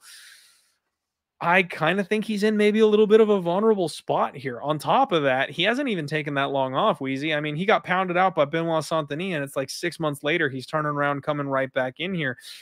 It all comes down to Mitch Ramirez and the short notice. The fact that he's coming in on short notice, I think, has a bit of a tough situation for this one because that gas tank. If Thiago Moisés can do anything, it's outlast his opponent and then wrap up the neck the deeper this fight goes. It's going to be interesting, though. I want to see them size up. I want to see them face off. Mitch Ramirez is no stranger to actually fighting up a weight class. He's been up at 170 before. So, like, there's a lot of questions to me. The physicality may play here. I'm not laying that number on Thiago Moisés, man. How about you?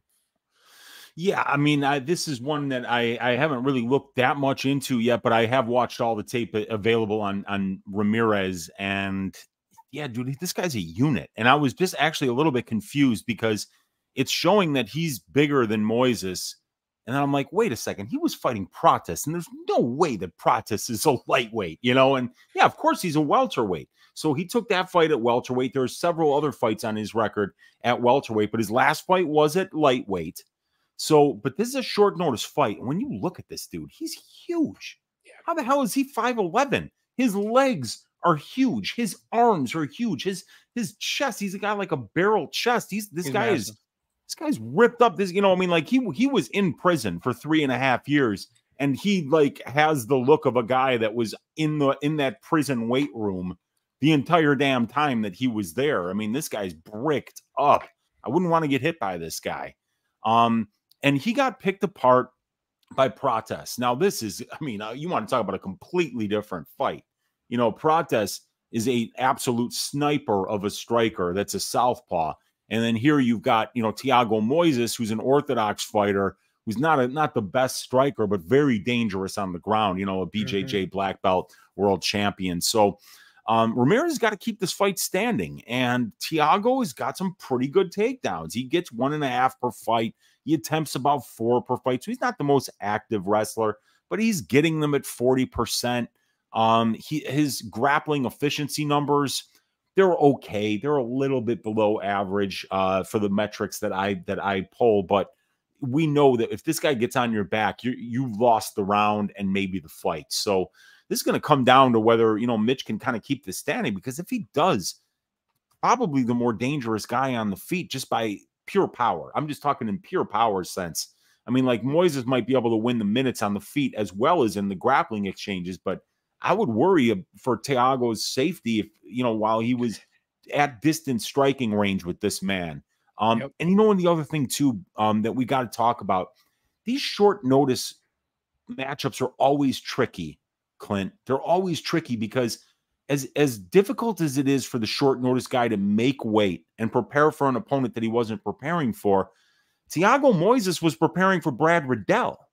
You know, now he's got a completely different opponent here. Somebody that's, you know, he knows way less about, and somebody that's already right there in Vegas, was probably ready to make the weight. He's training out of Syndicate MMA, so he's right there. He's ready to go. He's ready to take these short notice fights, and he's probably waiting for the right opportunity. So these kind of fights, when I got a minus 400 favorite, and then I got to choose between two juiced up props, is he going to win by decision? Is he finishing it? You know, and then I have to, on the other side, if I like the Ramirez side, I got to wonder, can he really beat Thiago Moisés, or am I just getting good value on a plus money number at the end of the day that on a ticket that's not going to cash? So these are the kind of fights that I just love staying away from, you know, but I worry about Moisés getting this guy's back, and I think he could maybe do it 2 out of 3 rounds and stay safe for the rest of the time. So I like Moisés here, but I'm not going to be getting to that number at minus 360. I hear you. I wouldn't mind a submission look on Thiago Moisés, and like I mentioned, maybe those late round props after the short notice fighter gasses, and keep your eyes peeled for a live bet spot, because this guy could come out hard in that first round looking for the kill, and then when he doesn't get it, we see a bit of a slowdown coming the other way. That's the kind of spot where I love to snipe those live bets, when you got a minus 350 favorite who's like minus 110 after the first round, but he's not dead yet type of thing. So I think this fight's got all kinds of live probabilities all over it. I will pick Thiago Moisés to get the win, Weezy. But I'm interested in Ramirez as a live dog here. I want to see how that weight cut goes for him. And honestly, I might like it better if he misses by 5 pounds. If he comes in and can't quite make the weight and just says, fuck it, and doesn't like kill himself trying to get down, that's the Mitch Ramirez that I want here in this fight. So we will absolutely see what happens. And by the way, the bets are coming in. The over 6.5. Weezy, Mushroom is saying over. Old E is saying over. We've got Ethan with a 7-unit max bet on the over 6.5 for Uncle Weezy's harem. We got royalty in the house. Kyle Marley, what is going on, my friend, and my man Razor Sharp Picks. I shouted out Nuke the House earlier, and you guys, if you haven't watched my show, if you're new to me, I am not the best handicapper in the world. I am not the best sports bettor in the world, but my job and my goal is to entertain you guys, hopefully tread water and maybe make a little bit of money betting, but bring you people that are actually gonna put money in your pocket.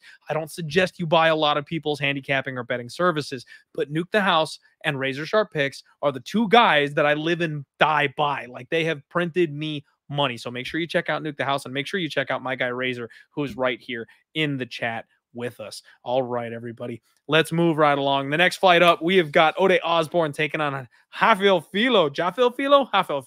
I'm not sure how they pronounce that one. I think everything in Brazil has that H sound attached to it. But Osbourne, you guys know how I feel about Ode. I love Ode. He's a great guy. He's a good dude. I want to see him win. I want to see him do well. But the fact of the matter is, he's a weight bully with cardio and durability issues. Osbourne is a round one motherfucker. Like, this guy will come out and he will hurt you in round one. He's also extremely intelligent. He turns some of those weaknesses that he's got into strengths. He's got good game plans every time he comes out there. I really respect what he does. But if you've got the durability and cardio to turn the tables on him after that first round, he ends up just kind of getting schooled by people who are able to take him deep. I mean, the one that always comes to mind for me is Charles Johnson not being able to get Ode out of there and losing a split decision, which, by the way, I think was a bad decision first and foremost. But the fact that Ode took a cup shot and then took veteran status, right? Like, if you're going to pull a vet trick, this is the move. He took the entire 5 minutes. He was fine. He took the entire 5 minutes to catch his breath, and that's the only reason he went a full 15 minutes with Charles Johnson. I got absolutely robbed in that spot. Thank goodness Asu Almabayev did his job and got my money back for me there in the next fight. But that's kind of what we're dealing with here. Now, Filho is an interesting case because he is 15-3. And you guys, that name rings a little bell for you. It's because this is the guy that absolutely destroyed Muhammad Mokayev's knee. This is the guy who went a full, well, not full, went about a 14.5 minutes with Muhammad Mokayev, defended every single takedown in the book, and then came back and threatened to tap this guy deep in the third round. And as soon as he couldn't get that sub, Weezy, he put everything into it. He put all he had into that one final effort. And then he gave up his back and got choked out immediately.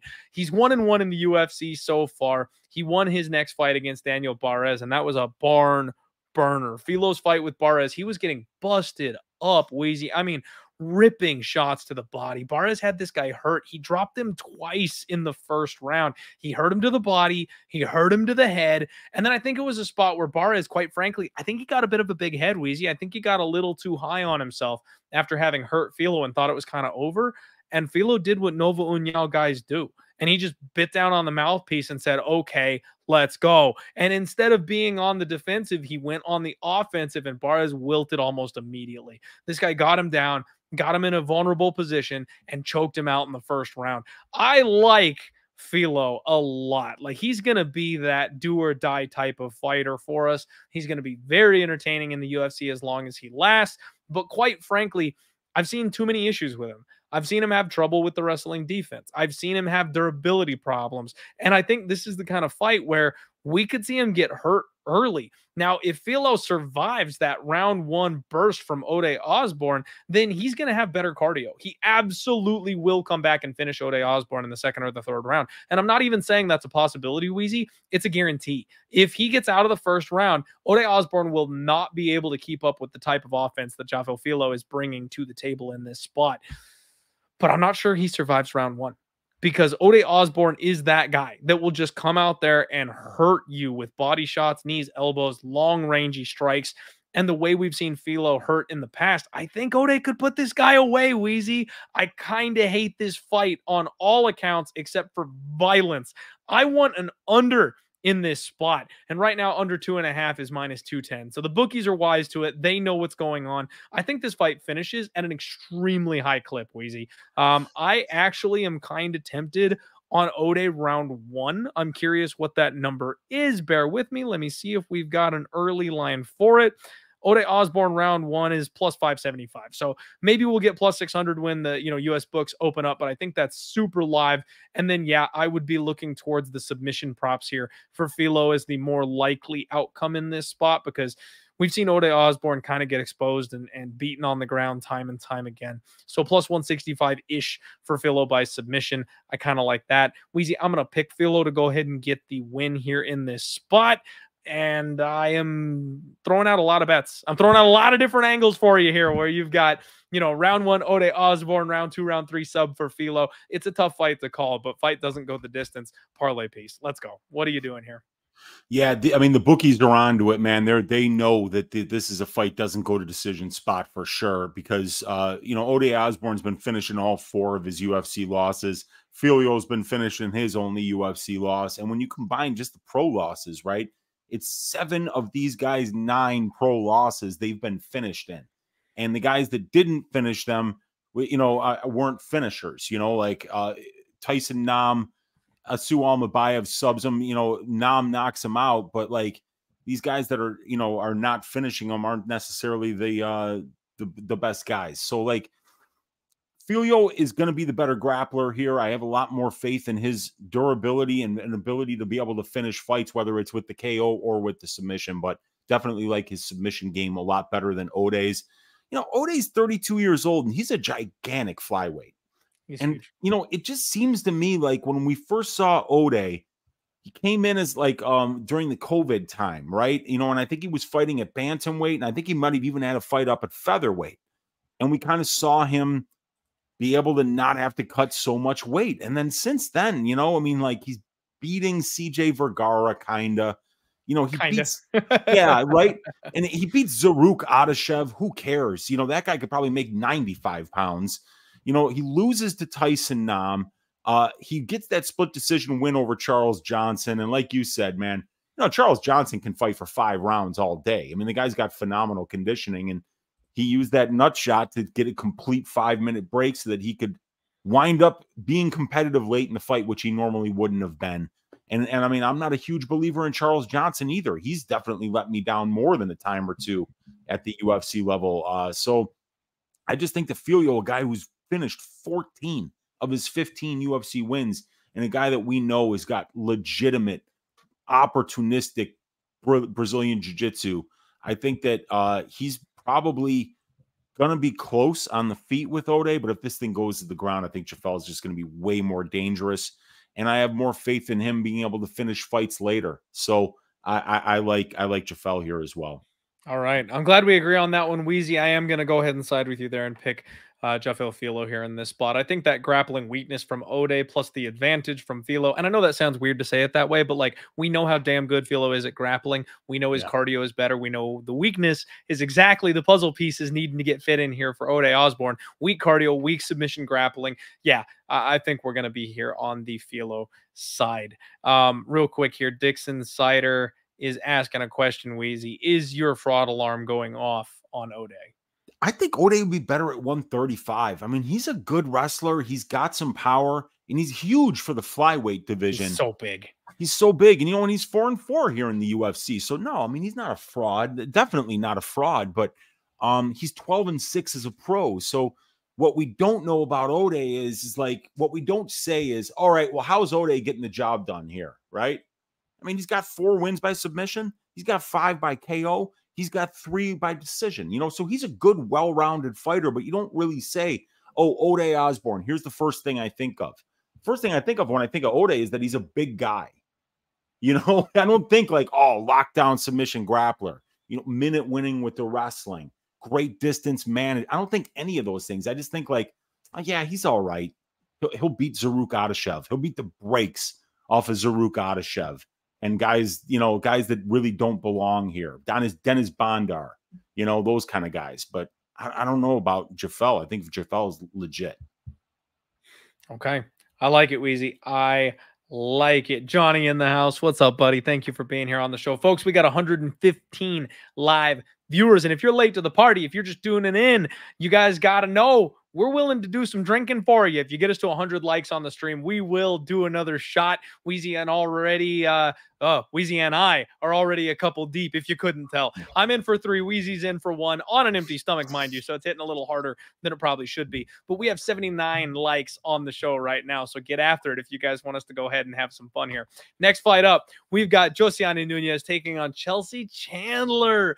Weezy, what a weird fight. This one is so strange to me. So everybody's favorite new Nunes, Josiane Nunes, I don't understand why she fights at 145 pounds. She's the shortest fighter in the division. She's got, she's got the knuckle draggiest arms I've ever seen in my life. Like, this girl's arms are ridiculously long. I don't know how she's built the way that she is, but I mean, she has a reach advantage over almost everybody that she fights, but she's 3 inches shorter than everybody that she fights. It's insane. And she clubs with those things, man. Like, she swings heavies and they come from crazy angles that no one can see coming because they're so long. And she hurts people. Nunes has got serious power. I wish she would take a run at 135, Weezy, because honestly, I think she'd be a beast at 135 pounds. But she just comes forward and she swings for the fences. She attacks with big elbows off of her back. If she does get taken down, she's extremely active from down there. She's got 70% takedown defense, and that's the thing that concerns me in this fight, Weezy. Ramona Pascal, who I made an argument for in a couple of fights, by the way, took her down 3 times. She's not the most athletic bunch. She's not the biggest or strongest fighter. And in fact, she's been cut by the UFC at this point. She's just not that good. But she got this girl down 3 different times. Now, in Nunes' last fight, she went to war with Zara Farron, And that was a very close back and forth fight, but it was like biggest fighter possible in the division versus smallest fighter possible in the division. Very close kickboxing match where Farron has absolutely no ground game whatsoever. That was only ever going to be a striking match. Chelsea Chandler on the other side is a bit of a different story. 5-2, and I'm so bad, Weezy. I'm so bad at betting Chelsea Chandler. Because when she first got to the UFC, I was like, oh, baby, you're telling me that this, meathead chick is going to come in here and look for takedowns on Julija Stoliarenko? Click. My girl's going to snap that arm up. Like, oh, no. She got the break speed off her. Chelsea Chandler, big, mean, powerful, took her down, hurt her. And then I went, you know what? I like this Chelsea Chandler chick. She took out my girl Stoliarenko. You know what? I'm not the biggest believer in Big Norm. I think she's got some fight IQ issues. I'm going to take the flyer here on Chelsea Chandler by Big Norm. And then we got one of the best UFC memes you've ever seen with her sprinting. Full CJ Vergara running away from her opponent in that fight. Just had to get the hell out of there. The quote from Dom Cruz still has me just absolutely cackling every time I run that fight back. He's like, guys, that's why they locked the gates. Like if there was no fence there, Chandler would still be running. Like she would just be gone to get away from her opponent. Fight or flight kicked in, and boy, did she fly. She's 33 years old, Weezy, and she's essentially a Diaz bro. She's big, she's mean, she's very raw, especially at this age and stage of her career, but she's really freaking strong. Physical takedowns, big ground and pound. She likes to hurt people, and that's an aspect of women's MMA that I personally very much enjoy. She will be 6 inches taller than Josiane Nunes, so not quite as drastic as the last fight with Sarah Farron, but not too far off either. Surprisingly, Chelsea Chandler will have a 1-inch reach advantage in this spot, so one of the few times Nunes doesn't have the longest arms in the cage. And I just, oh my God, this is one of those spots, man, where I'm like, I thought Chelsea Chandler would beat Norma Dumont. I should bet Chelsea Chandler against Josiane Nunes. It's that A plus B equals C. It should be that easy. Chelsea Chandler's a plus 115 underdog, minus 135 on Josiane Nunes. But I don't know that I can trust Chandler's fight IQ at this point. Like I said, she just wants to get in there and go to war. And if you're going to get in there and go to war, someone who hits as hard as Nunes is maybe not the right person to do it. If I got some kind of confirmation that Chandler would grapple in this spot, then it's smash. It's Chandler's smash. Like she'll get on top of this girl. She'll pound her into the ground. She might even submit her. Like she's going to have such a physicality advantage. Nunes won't be able to do much from her back. But I don't know that Chandler's smart enough to grapple. That's my problem, Weezy. What do you think of this fight? Man, what I think of this fight is that my money's going to get nowhere near it because I haven't gotten any Josiane Nunes fights wrong. And right, I should say. And like Chelsea Chandler, same thing happened to me. I kind of felt like, I think I put a first round submission bet on Stoliarenko against her. And I was like, oh, that's not going to happen. Wow. She beat 7 shades of shit out of Julia Stoliarenko. that was hard to watch. I mean, that was rough. She put it on her. And I was Julija decided that 135 was best after that fight. Yes, she did. And and I was like, damn, this Chelsea Chandler, she's mean, like I'm betting her next time. And then and she sprints the other way after getting hit hard by Norma. And I was like, boy, I got that one wrong too. I'm just gonna say it until I see Josiane Nunes and Joe Benavidez in the same room at the same time. I'm gonna think that this is the second act in the great combat sports career of one Joe Benavidez, because he doesn't want to cut weight anymore down to 125. He wants to show off that power that he couldn't really show off in the men's flyweight division, and that's what he's doing here. They're both lefties. I think they both have a 67-inch reach. I mean, stop me when the comparisons, end. I don't know what we have to do here. Just please get them in the same room at the same time. It wouldn't take long. Joe Benavidez is out in that part of the country anyway. I mean, at least just prove it to us. Just be like, hey, put your arm around her, take a picture, be like, it's not me. Shut up, Weezy. We can all move on with our lives. But until that picture happens, I'm going to be suspicious, dude. I'm going to be suspicious. Weezy, it's never going to beat Uriah Faber and Liz Carmouche. That's Liz Carmouche and Uriah Faber having identical faces. Have you seen the picture where they face swap them and it looks more accurate than the real ones?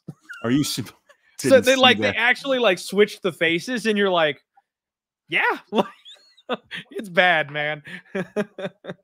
Yeah, man. You know, I'm not getting anywhere near this one, and I'm fine with that. That's the great thing about what we do is that the bookies have to make lines. We don't necessarily have to bet them. I don't feel like I have a strong take on this fight. But my strong take is that I think this is going to be a really fun fight. Nunes puts on fun fights. Chelsea Chandler's in fun fights. I think they're going to get in the center. They're going to swing, and somebody's probably going to get served here. Yeah. Yeah. No, I hear you, Weezy. Abso-freaking-lutely. All right. We like maybe women's MMA violence, which is a little bit of a rare proposition, but this one could be one that we could get talked into there for that. But fun fight nonetheless. Probably best not to put your money on this one. Weezy, I always get sucked into it, man. These low-level women's MMA fights, I always think I've got the angle on them. So I end up betting those more often than maybe some of the more intelligent fights to bet because I think I know what I'm talking about. And it's just so volatile. Be careful. Everybody, you know the drill. Be careful with women's MMA. All right, everybody. We got to shout out the sponsors here real quick. Got a couple of bills to pay. First and foremost, this is the new home of the Die Hard MMA podcast, the home of fight. Please give us a follow here on YouTube if you haven't. Find us on social media. Find us on Twitter, X. Find us on Instagram. The posts are awesome. You're going to get that fun, bullshitty type of informational content where you get lots of little stats and facts, funny videos, great content from Home of Fight. On top of that, you're getting betting action these days with Home of Fight picks, the podcast, my stuff, all kinds of other stuff. It's an awesome place to be. And more importantly, guys, I have never until this point actually had a Discord channel. I talked about this the last time, and I'm going to keep reminding you guys, we have a Discord for the Home of Fight, and that is something that I'm going to ask that you guys jump in here and join. I was never super active in the Discord when I was over at Pub. I needed to get a Die Hard MMA podcast Discord going. People ask me about doing that all the time. I don't really understand Discord. I'm getting better at it, and I'm going to be active here in the Home of Fight Discord. That's where we want people to be. We'll talk fights. Derek Brunson's in there. Gilbert Burns is in there. So people giving out picks, talking, having a good time. Make sure you come and check that out. Home of Fight, baby. Welcome home. All right. Next fight up. We got next sponsor up. Sorry. Spectation Sports. Use promo code DieHard for Spectation Sports. It's a regional show. We're going to find out a lot about these up and coming fighters here on Spectation Sports. Awesome shows. Maverick, MMA, and All in Combat are both coming up right around the corner. You'll see a lot of faces that we'll see on Dana White's Contender Series coming up soon. So if you're serious about betting regional MMA and or betting Dana White's Contender Series, you're going to want to have this as an asset. Make sure you use Spectation Sports. Fight Numbers. My guy John Kelly does fightnumbers.com, and he has offered us diehards a kind and generous discount if you guys want to use his site, Fight Numbers. So use my link here if you guys want to check that out. I've actually won money on back-to-back weeks in DraftKings DFS, which, by the way, I'm fishing a barrel with DFS, Weezy. I am awful at DFS, and this man has single-handedly made me 15 bucks 2 weeks in a row, which I know doesn't sound overly impressive, but for me, as opposed to donating every single week, is pretty freaking fun. So check it out. They've got optimizers, they've got analyzers. You can actually put in like, I don't think it's AI, but it actually like, I don't know. Check out the tools on Fight Numbers, guys. I can't speak to it. I'm not very good at it, but it's a great site with great tools, and my link will get you a discount. The next and final sponsor I want to talk to you about is none other than Bet Freaking Openly. Peer-to-peer betting, folks. It's going to give us 1% juice on everything, which means you're saving money left and right because the odds on Bet Openly are better than anything you're going to find literally anywhere else. So let's take a look at these UFC fights. For instance, you can get plus 178 on Danny Silva, where you can lay the same minus 178 on the other side in that fight here. And if you're looking at a site like DraftKings, Joshua Culibao is minus 185, and you're getting plus 155 on Danny Silva. A giant robbery on either side of that number. But if you go peer-to-peer, you're going to get a better number on both the dog and the favorite. Saving that juice on Bet Openly is going to save us all money as gamblers moving forward. You guys want to join us here, make sure you join the revolution. And on top of that, they've got instant DFS type of props, and they just added MMA. So if you want finished props, significant strike numbers, stuff like that, it is also on Bet Openly. Make sure you check it out, guys. We're going to save money, and it is the wave of the future when it comes to gambling. Everybody, welcome back to the Home of Fight. This is the Die Hard MMA podcast, and I'm joined by our favorite stat man himself, Uncle Weezy. Support our guest. He's an awesome follow. He's a real fun guy and does a show himself every single week. Multiple shows, actually. So you're going to want to be there for Weezy's content. But do me a favor and hit the like button if you want to see me do a shot. We're at 87, folks. We're just 13 away from another shot from Uncle Weezy and myself if you guys want to see it. Next fight up. The Beast Boy returns. Mike Beast Boy Davis takes on lethal Natan Levy. And Weezy, I have a problem. I have a problem. My issue is with Natan Levy calling himself lethal. In what world is this man lethal? He has 0 KOs to his name. He has 3 wins by submission. And at the UFC level, he has done nothing but grind out some of the boringest decisions I've ever seen in my life. This man shoots takedowns like crazy and can't do a damn thing with them. No ground and pound, no submissions, no nothing. And then he is so big and muscly that deep in the fight, he's exhausted, Weezy. He banks round 1 and round 2. And then in round 3, he does everything he can to stay away from you. And then he double legs you. And as soon as you muster up the energy to get back up to your feet, he does it again. So he's got the worst survival type of status in round 3 I've ever seen. And it's awful to watch. It's so boring to watch. And you're right there, Weezy. When you have a Jarno Valdez ticket in your pocket, when you've got a Mike Breedeen ticket in your pocket and it's round 3 and you can see every single strike hurting this guy and then he hits a double leg, it's the reason I have no hair. I've tried to bet against Natan Levy multiple times, Weezy, and he just keeps slipping through my fingers. I want to fade this guy so bad. I don't think he's very good. I think he's barely UFC level. And if you're reading the names, listen to that level of competition. He barely survived Jarno Valdez. He barely survived Mike Breedeen. We talked about him earlier in the show. He just got cut and he lost to Hoffa Garcia. Like, this guy is not going to make it, in my opinion, at the UFC level. Now, Mike Beast Boy Davis, he's exactly the opposite of Natan Levy. This guy is his name fits. He's a beast.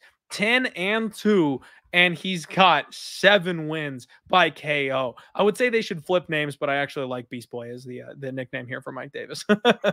Beast Boy is my guy, Weezy. I love this guy. One of my favorite fighters, and it's just so frustrating because he can't seem to get in the octagon.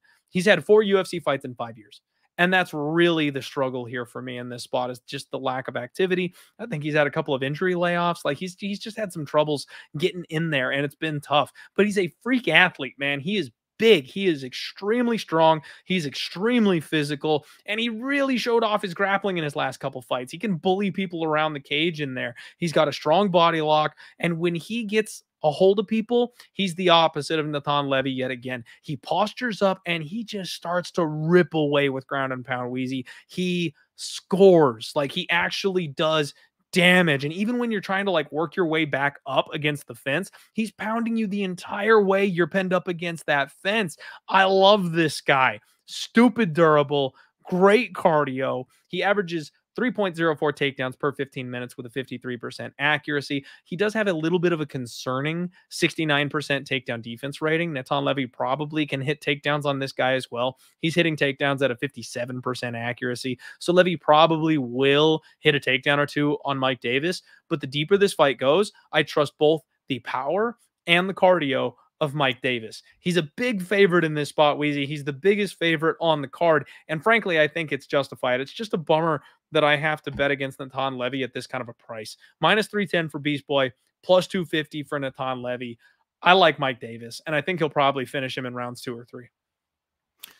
Yeah, I tend to agree with you here. One of the big things we got to talk about with this fight is that Natan Levy's on a 1 year and 3 month layoff, and Mike Davis is on almost a 1 year and 6 month layoff. So these guys haven't been around a cage in a long time. Now, Levy had Pete Rodriguez pull out of 2 fights against him, and then after that, he had a fight scheduled that he had to pull out of. So we haven't seen him in over a year. And Davis, I don't even think had a fight scheduled.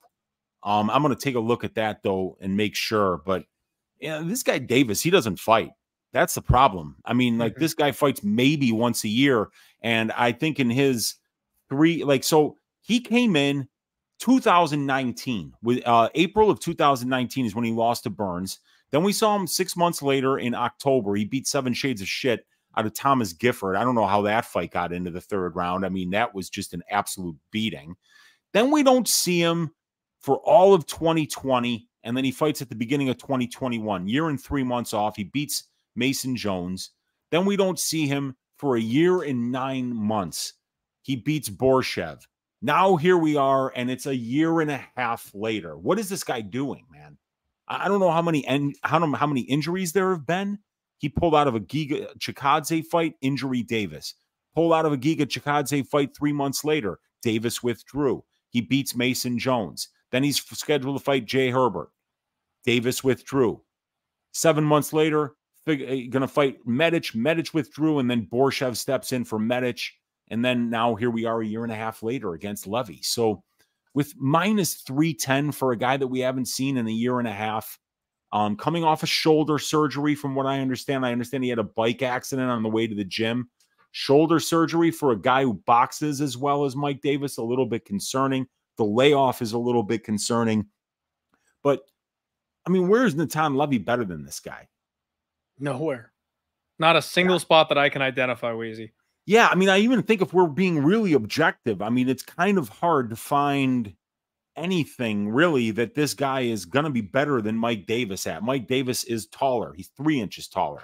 He's got a 1-inch reach advantage. He's a little bit younger. He's got more overall experience. He's got more UFC experience. He's without question the more explosive athlete and the more powerful striker. High-level New York wrestling background, this guy. And he trained at Customato's gym under Mike Tyson's trainer, Rooney, for 5 different years between the ages of 14 and 19. He's one of these guys that has such an all-around base that, like, I'll bet everybody who knew who Mike Davis was when he first started in mixed martial arts was trying to be the guy that was going to train this prospect, because he has all the tools, the athleticism, the size, the boxing, the wrestling, the power, and a BJJ black belt. So that's why this number is so wide right here with him coming off an 18-month layoff. And Clint, you know this. I know this. It's that time of year. See, us MMA gamblers who do this all year long, you know, where this is our #1 sport and we stick with it all year long. You know, it's like having a nice pool with a bunch of responsible people from the neighborhood, adults, Clint, you know, good, wholesome, honest people who like to go to the pool, who like to get some sun, not have punk kids running around all over the place, screwing up the pool, you know, being loud, playing shitty music, you know. But what happens?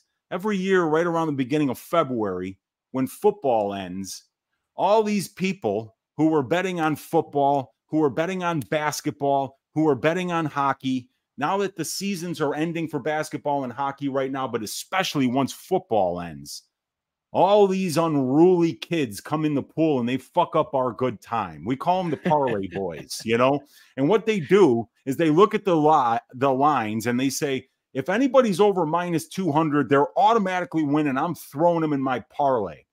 And then before you know it, you're out there on your floater. It's a beautiful sunny day, but you got a bunch of kids playing Marco Polo around you. They're bumping into you. There's somebody, you know, like there's people drinking and they're getting wasted. The moms are on Instagram instead of watching their punk ass kids who are running around like they don't have any goddamn manners. And then all of a sudden, Javid Basharat is minus 900 on the money line. And then we're all wondering what happened to our beautiful pool, Clint, you know, and that's something that we have to be very aware of this time of year. And believe me, once basketball and hockey is done, it's going to get even worse. So we got to watch out for these parlay boys because they're pushing these lines too far, Clint. They're screwing up my pool. Stay off my fucking lawn. You know, and let me be in my nice pool, my responsible adults who know how to do regular math and know what the price of something should be. So we got to be careful about parlaying certain people this time of year because we might not be getting the best prices and we might not be making good long-term decisions that'll help us be long-term profitable gamblers in the end. That's fair, Uncle Weezy. That's absolutely fair. I think I still might take the plunge, though. I know Beast Boy is a little bit inflated at this point, but like I mentioned before, man, I have a hard time identifying where Natan Levy is better than him at all. If he's healthy, and I know he's had a couple surgeries, if he's at all healthy, he wins this fight, Weezy. So Yeah. I like my Beast Boy Davis, and do with that what you will. Dixon Sider says the Chalk Donkeys. Yes, we all know the Chalk Donkeys. All right, everybody. Next up, you've got Gerald freaking Meerschaert, GM3 himself, taking on none other than Bryan Barberena. And Weezy, you know, I've talked a lot on this podcast, and I always like to kind of kick it off with like my thoughts. You know, it's one of those things where it's no disrespect to my guest, but like it's my show. I'm going to start with what I think, and you know, we'll go from there. You can tell me if I'm wrong to my face if you think so, and that makes the show fun, and that's great. But I don't know what the fuck to do with this fight, Weezy. I have not had a good read on Gerald Meerschaert at all. I do not know what to do with this man when it comes to betting him in the UFC. And I don't really know what to do with his opponent here either. I've had such a bad read on Barberena. I don't know why he's staying up a weight class at this point. He damn near retired from the sport of MMA, and Dana White offered him a bag. So he was like, oh, okay, I'll take another fight. So he did that, and then he did it again, and now he's doing it yet again up at 185. He's not built for this weight class. He's small. Gerald Meerschaert is kind of, I hate to say it, but maybe coming into the end of his run here in MMA. He's taken such a beating, so much damage. He's the naturally larger guy. He's got the submission upside here. But Bryan Barberena is that kind of guy that just doesn't quite ever fuck off. Like, he'll always be there. Gerald Meerschaert round 3 is a must bet, like every time he steps foot inside the cage. But besides that, I don't know what the hell to do, man. This is such a weird and tough fight for me to call. Gerald is a minus 245 favorite, and that sounds suspect. You get plus 200 on Bryan Barberena, but do I want Bryan Barberena up at 185, who just gave up 27 takedowns to freaking, what's his name? The worst of the UFC. Muradov, thank you. Yeah. He just gave up like 17 takedowns to Muradov in his last fight. If Gerald Meerschaert gets more than 2, I think he's probably in trouble. Like, it's such a weird fight, man. Like, all of that leads me to believe that Gerald Meerschaert is taking this guy down and tapping him out. But the little hairs on the back of my neck are like, Barb's going to hit him in the face and hurt him. Like, I don't know why, but like, I feel like Barb is a live dog at 2-1. Again, no analysis. This makes zero sense for me to think that. But I kind of think Barb is just going to, you know, grit his teeth and keep punching until he somehow wins. I don't know. What do you make of this fight, Weezy? Tell me something that makes sense. Yeah, well, you know, I mean, I wish I could, because like one of the things that first comes to mind is, how can you tell me that Bryan Barberena gives a shit anymore if he's fighting at 185 pounds?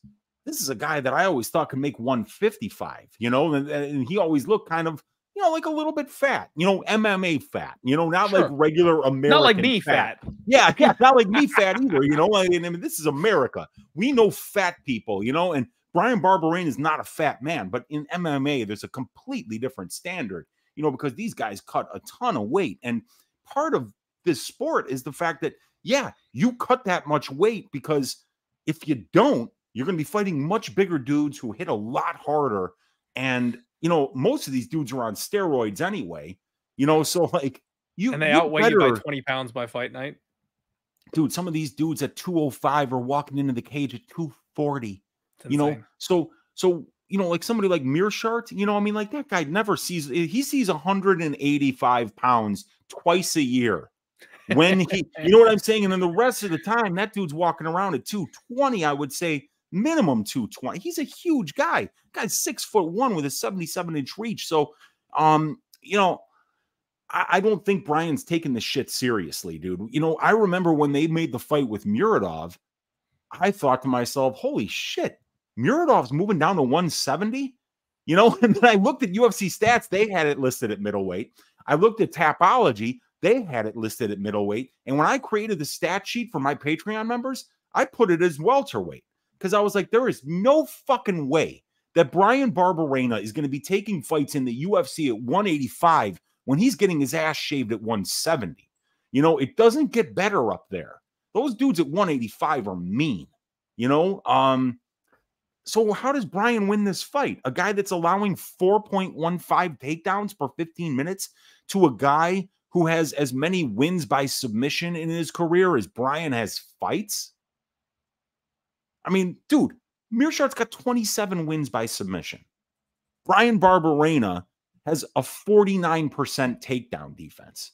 Do you need a statistics major from the Harvard of the Midwest, Northern Illinois University, to tell you that that is a bad combination of statistics, for Bryan Barberena's potential outcome for this fight? No, you don't.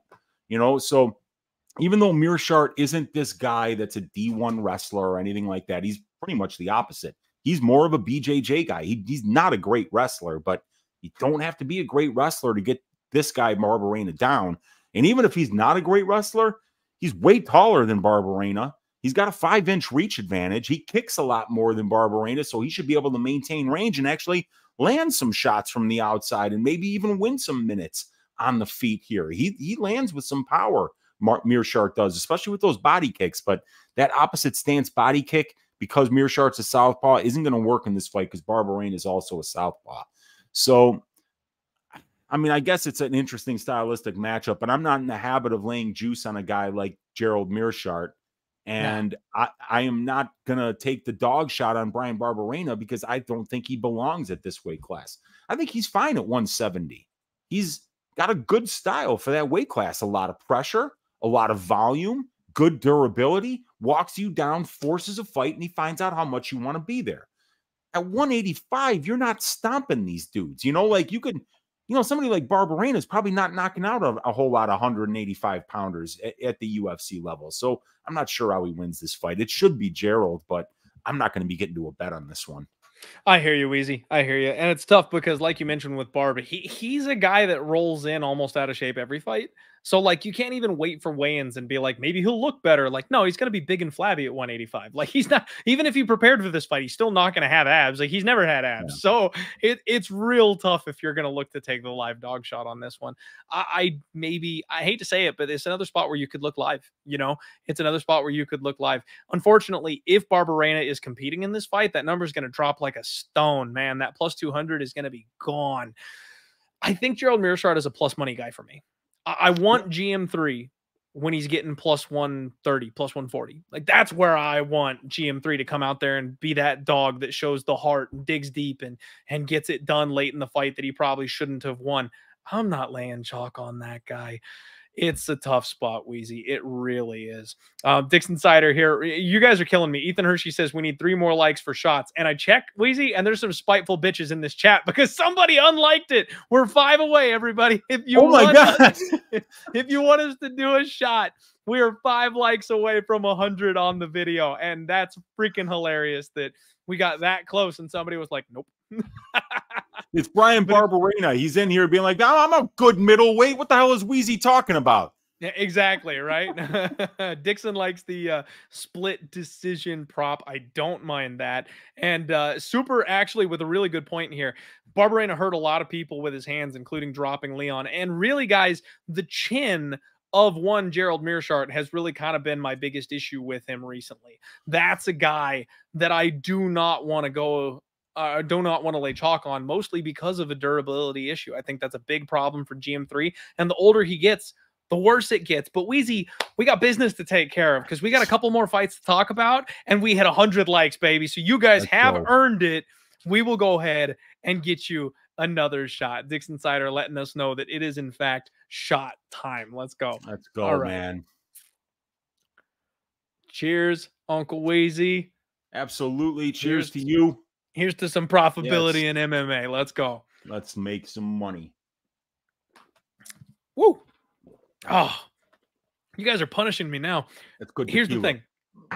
If you guys haven't ever drank Fireball before, and I know I get a lot of shit for it, there's a story behind it. I've told it before. We didn't have time. We've already wasted too much of this show with tangents, but I'll tell you that story again one of these days.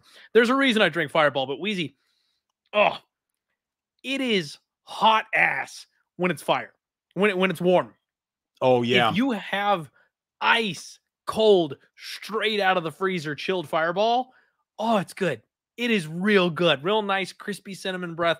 But if it's room temperature, this shit is rancid. It's been sitting here for damn near 2 hours while we do this show. So you guys are really killing me with this bullshit right about now. Yeah, I like room temperature tequila. It's a nice, I sip it, I enjoy it. The Mexicans know what they're doing when it comes to their alcohol. I'll tell you that right now. Yes, sir. And you guys get a bonus shot. Weezy over here double dipping just because he feels like it. That's what's up. Next fight up, Piani Khanzad takes on Macy Chiasson. And Weezy, I've got a little story here about Macy Chiasson. She got a big win for me over none other than Big Norman Dumont. I had a nice plus money ticket on her, and she went to the grappling hard in that fight. She won it with cage control. She got some late takedowns. It was super close, but she got it done for me, and I cashed some plus money, and people were real upset about it. That was at UFC Phoenix, Weezy. That was right here in my backyard. I was live at that fight. I was screaming my head off. And as Macy is like coming down the runway to go ahead and go back in, I ran down to the front and I got my phone out and I'm like, Macy, I'm like, let me take a picture. Like, I wanted to do a selfie. I wanted to celebrate with her. And Weezy, she didn't look my way once. Now, she does happen to be interested in women. So not that she's a man hater necessarily, but about 5 feet that way, this chick comes running down and goes, Macy. She stops right in front of me, heel turns, and goes over and takes a picture with her. I was like, that bitch. Oh, damn. I was like, you kidding me? Macy, like, I'm cheering for you. I just want to bet on you. I've told everybody how underrated, and she absolutely dogged me. Now, obviously, she doesn't know that I was supporting her like that, but it was like, damn, man, like, come on now. I felt real bad about that one. So I'm a fan of Macy's. She's working out at Fortis MMA. She's a training partner with my girl Sam Hughes. I'm not gonna throw shade. I'm not gonna turn heel on Macy. She's been good to me. And honestly, man, I like Macy Chiasson. I like her frame. I like her style. She's got good side-to-side footwork. She doesn't have a ton of power, but she does have that kind of classic Fortis MMA grind in her. She will fight her ass off, and unless you finish her, she's going to keep going. She might get hurt in the first round of a fight, but she'll dig deep and start grappling. She might lose a couple of minutes of round 2, but she'll dig deep and she'll bite down and she'll throw back. I like the tenacity that I see out of Macy Chiasson. And I think that's something that she can put to use as she develops and as she gets better. And honestly, I think her game plan going from being mostly just a striker to being more of a grappler has really benefited her. So I kind of like the career trajectory right now for Macy Chiasson.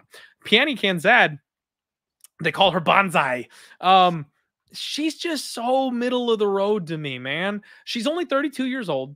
So she's still young. She can make improvements. She can get there, but she's 2-2 in her last 4 fights, and she's a bit of a slow starter. Being a slow starter, we've seen that bite people in the ass a lot. That was a big talking point with Piotr last week. But she really has a hard time unless she gets in the flow state. Now, once she gets in the flow state, Weezy, like Piani Khanzad is a beastly striker when she gets in that flow state. If she gets to the point where she's comfortable, she's got the rhythm, she's got the timing, she'll beat your ass.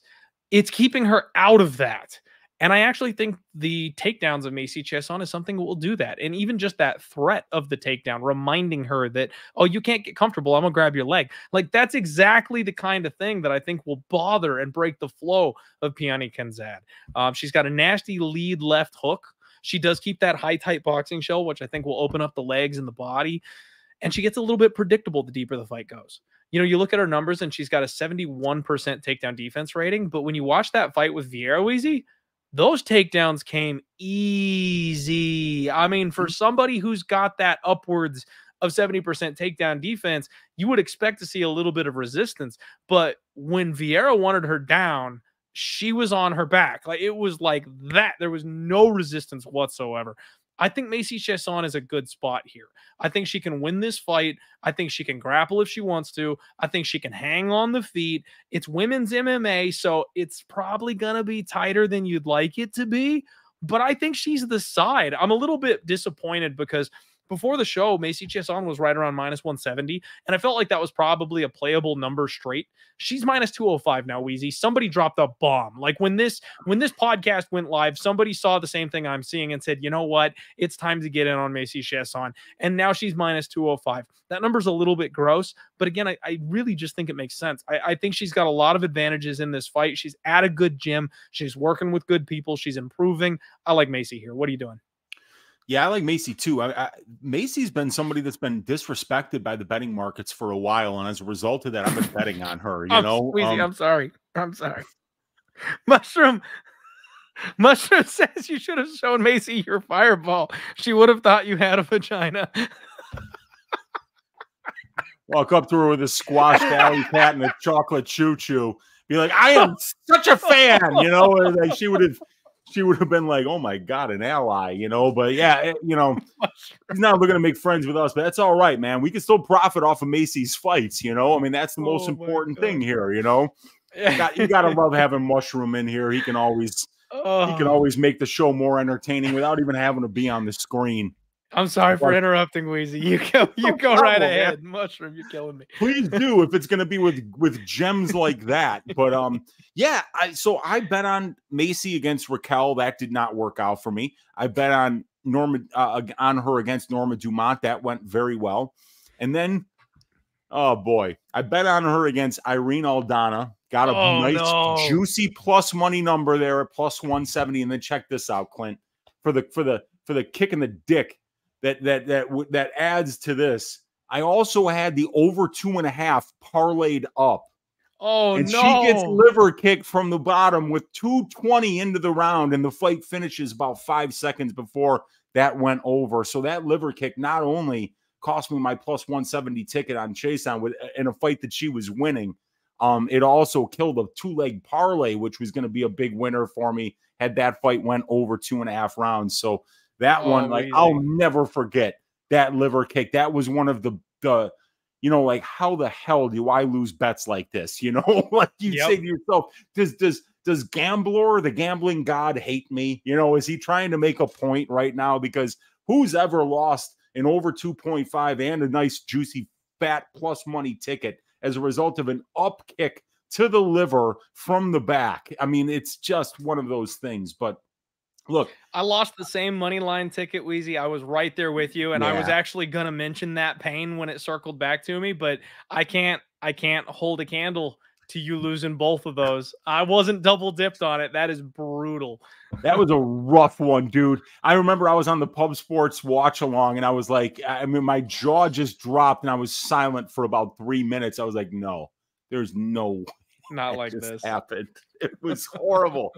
So these two have already fought before, Clint. They fought at 145. It was the Ultimate Fighter finale, and at 145, Penny's got no chance against Macy because Macy's huge for the division. 5'11", 5'11", and she's making 135 pounds. That's crazy. You know, 72-inch reach. We got to see Macy on the scales. We have to see Macy on the scales, especially if you're going to lay this kind of juice on her. I think she's better than Penny. She's got a lot more power on the feet, but what I think that she can really just do is grab a hold of Penny, put her back on that cage, land some dirty boxing, some nice elbows in the clinch there, get an inside trip, get an outside reap, foot sweep, something to get her ass down on that mat, get on top of her, and land some good ground and pound. I like Macy here. She's a tough girl. She's huge for the weight class. She has power on the feet. She can win minutes in the clinch. She can win minutes with her grappling game. I'm a big fan of hers, and I like having money on Macy Chiasson. She's a solid fighter. And I think that this is a good matchup for her because I don't think she's going to fight Penny's fight. I don't think she's just going to stand at distance with her and allow her to be in a point fighting battle with somebody like Penny that stays very busy, attempting 15.78 distance strikes per minute spent at distance, 45% accuracy, positive 1.68 distance striking differential. These are all the numbers of somebody that can win minutes at distance. I don't think Macy should play that game with her. And I think if she does choose to fight her fight instead of Penny's fight, that she's probably going to look -200 here. Yeah, and she is -200, so hopefully she does look -200, Weezy. I'm honestly tempted, guys, on a little bit of a parlay here. I know we talked about the line being a little wide, but I actually think Mike Davis and Macy Chiasson might be a decent move here. It's minus 104, and that might be a play that I make here on this card. Shout out our guy Lou in the chat. Boo, Lou Betcha. My guy probably still in Twitter jail, though. I don't know what happened to you, my guy. Free Lou Betcha. Hoping you get the account back sooner than later. Good to see you here in the chat. Thank you very much for hanging out. Rusty saying, gotta go. Thank you, guys. Love the show. I added that. Thank you, guys, myself, Rusty. Appreciate you, my guy. Hope you circle back around to listen to the last couple fights here on the card. Thanks for being with us. Next fight up, my guy, Christian Rodriguez. C-Rod himself takes on Isaac Tulgarian. Weezy. This is, I think, where we are going to do battle. I believe that this is the Twitter MMA Civil War of the week. I think we're going to go back and forth on this exact fight, Weezy, because these guys are very, very closely matched, and there's a lot of opinions on both sides of this fight. Now, let's just get started with none other than my guy, C-Rod, the O-Taker himself. I've been riding this man, Weezy. No homo. Christian Rodriguez, 10-1. And you know who that loss was to? A short notice UFC debut against Jonathan Pierce, one of the best grapplers the division has to freaking offer. Since he lost that fight, and he damn near choked out JSP in that fight, by the way, in the very first round, he has rattled off 3 wins in a row. He came out against Joshua Weems, and he handled that boy. Round 1 sub. He handled Raul Rosas Jr., made him look like the 17-year-old that he is. And then he came out against Cameron Simon, Weezy, and he made me look like a genius. Because when the rumors started percolating that maybe he would fight Cameron Simon, I put my money where my mouth was, Weezy. We talked about planting your flag earlier in the show and how stupid you can look when you do that. But I said that Christian Rodriguez submits Cameron Simon if they book that fight. And you would not imagine the amount of hate that came back at me for making that statement.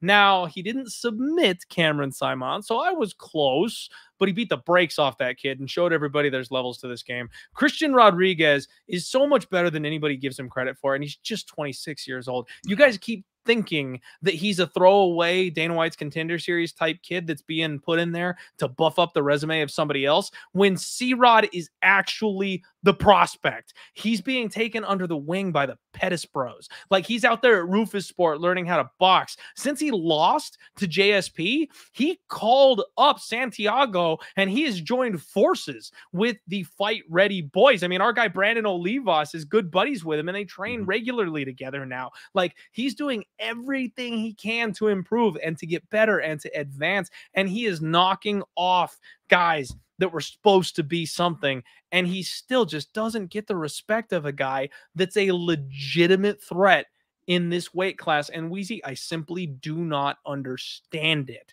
Now, this is where things get a little bit interesting.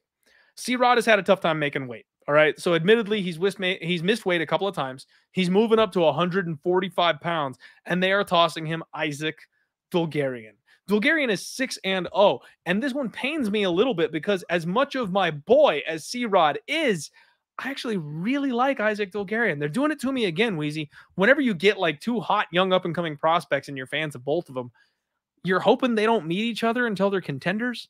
You're hoping they don't meet each other until there's a top 10 spot on the line, but they're killing me here because I love Isaac Tulgarian and I want to support this guy. In fact, both these guys are mutual follows of mine on social media because I've buddied up with both of them. I like both these guys as prospects. Tulgarian is a beast. Every single fight he's ever been in, he's finished in round 1. 6-0, 2 round 1 subs, 4 round TKOs, and let's not forget his 4-fight amateur career, which also has 4-0 to the round 1 finish. This guy's a fucking beast. He's like a D2 wrestler who's a finalist when he was like a sophomore or some shit. Like freshman. He's in freshman. Okay, true freshman. Yes. And he was a finalist. Like, that's impressive as hell. And he's a brick shit house, Weezy. Like, this guy is muscled like you've never seen. And he hits hard. Like, he blast doubles people. He runs across the cage and picks them up and sets them on their ass like they're nothing and gets on top of them and goes to work with elbows. The elbows that he landed on Francis Marshall just opened his face up with like 2 shots. He is so nasty with his ground and pound. The problem for me, Weezy, is that Christian Rodriguez is a scrambler. You go back and you watch that JSP fight, and like I mentioned, it was on short notice up at 145. Short notice. And he had 15 minutes of cardio to go with a guy like JSP who tires everybody out. Yeah. Like, you gas out and break against JSP.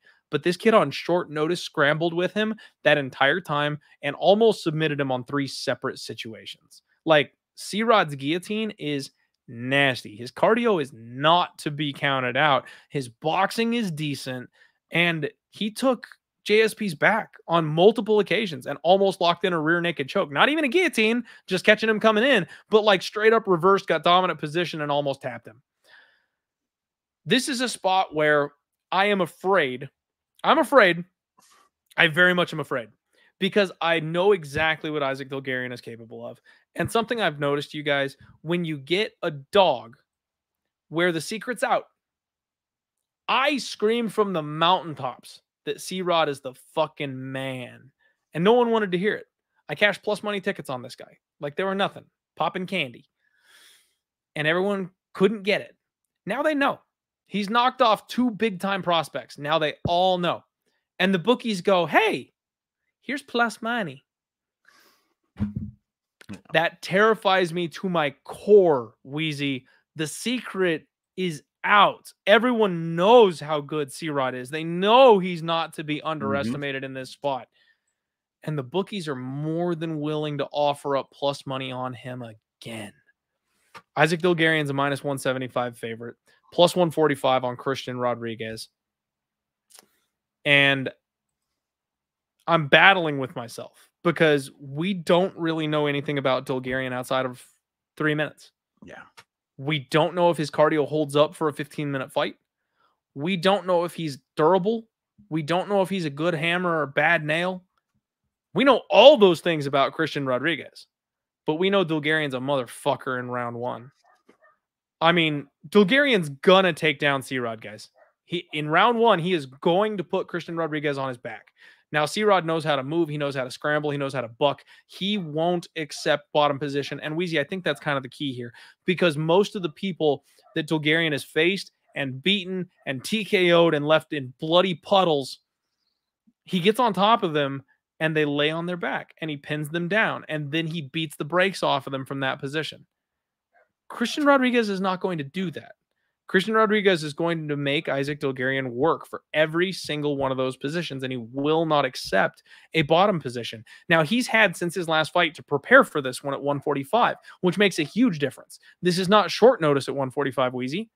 This is, I've worked out at 145. This is, I've put on muscle at 145. This is, I have trained to be ready at 145 pounds. So I'm going to still give the cardio advantage to Christian Rodriguez. The other questions in this fight are massive. Obviously, Dulgarian's got the power advantage. Obviously, Dulgarian has the wrestling advantage. I would argue submission upside goes to C-Rod, but we don't know about cardio. We don't really know about durability, and that makes me nervous. I think Christian Rodriguez is super live to catch his patented guillotine in this spot, especially because we know Dulgarian's going to hit a blast double leg on him. And then I think the cardio of Christian Rodriguez is something that absolutely can prevail in this spot, because he will make Isaac Dulgarian work like he's never worked before. If Dulgarian can't lock him down, can he recover and catch his air from that top position? Will he be able to settle his heart rate? And then once they get back up to the feet, we know Christian Rodriguez is going to be right in his face. Does Dulgarian have that one-hitter quitter power on the feet to crack a guy that's as durable as C-Rod and just end him? Or will the volume of C-Rod on the feet once he's back up there make the difference? I think it's round 1, Dulgarian. And if he doesn't finish it, I think Christian Rodriguez is going to put on a classic performance where he takes over the deeper the fight goes.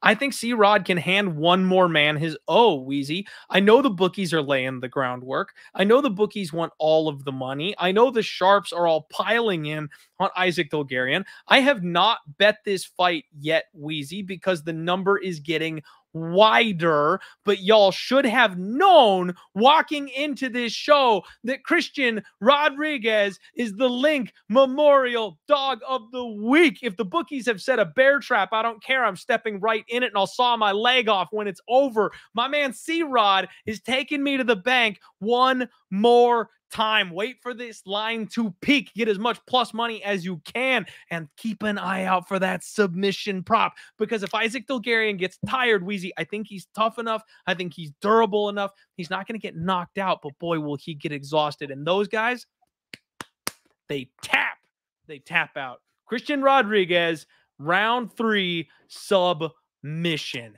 That's the call, Weezy. That's what I'm going with this week. How do you like this fight, man? I love the breakdown, and I love the fight even more. I mean, this is a phenomenal fight, and it absolutely has to be the Twitter war of the week, because how could it not be, right? We know so much more about Christian Rodriguez, right? He's been in this position before.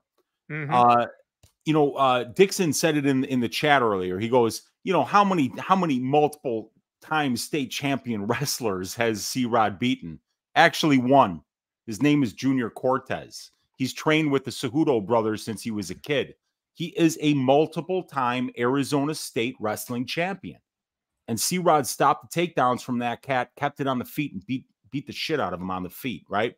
So he has fought a multiple fuck your state championship. Cejudo's in the gym. World champion gold medalist wrestler.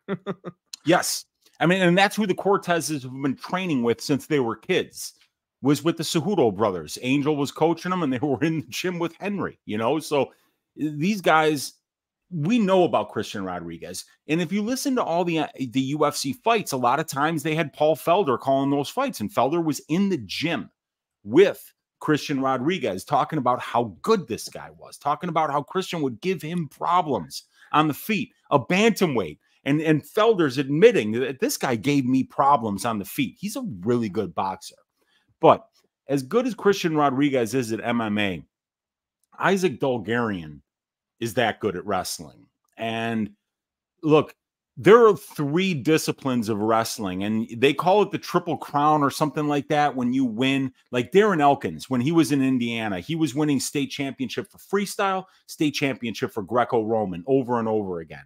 And he was 4-time state champion in both, right? Dulgarian won the other one too, because there's freestyle, there's I think folk, and then there's Greco-Roman. He won all 3. This guy is a wrestling savant. He eventually he's a 3-time state champion, but according to Daniel Cormier, he should have been a 4-time state champion because he was disqualified in the finals for a move that Daniel Cormier said he should not have been disqualified for. This guy Dulgarian is the real deal. He's phenomenal. He is absolutely phenomenal, and there's a reason why the sharps are on this guy, right? There's a reason why Christian Rodriguez, after beating Raul Rosas Jr., after beating Cameron Simon, after going 3 hard rounds with Jonathan Pierce, after beating Reyes Cortez on Dana White's Contender Series, after knocking out Charalampos Grigoriou in CFFC, why he's an underdog to this guy.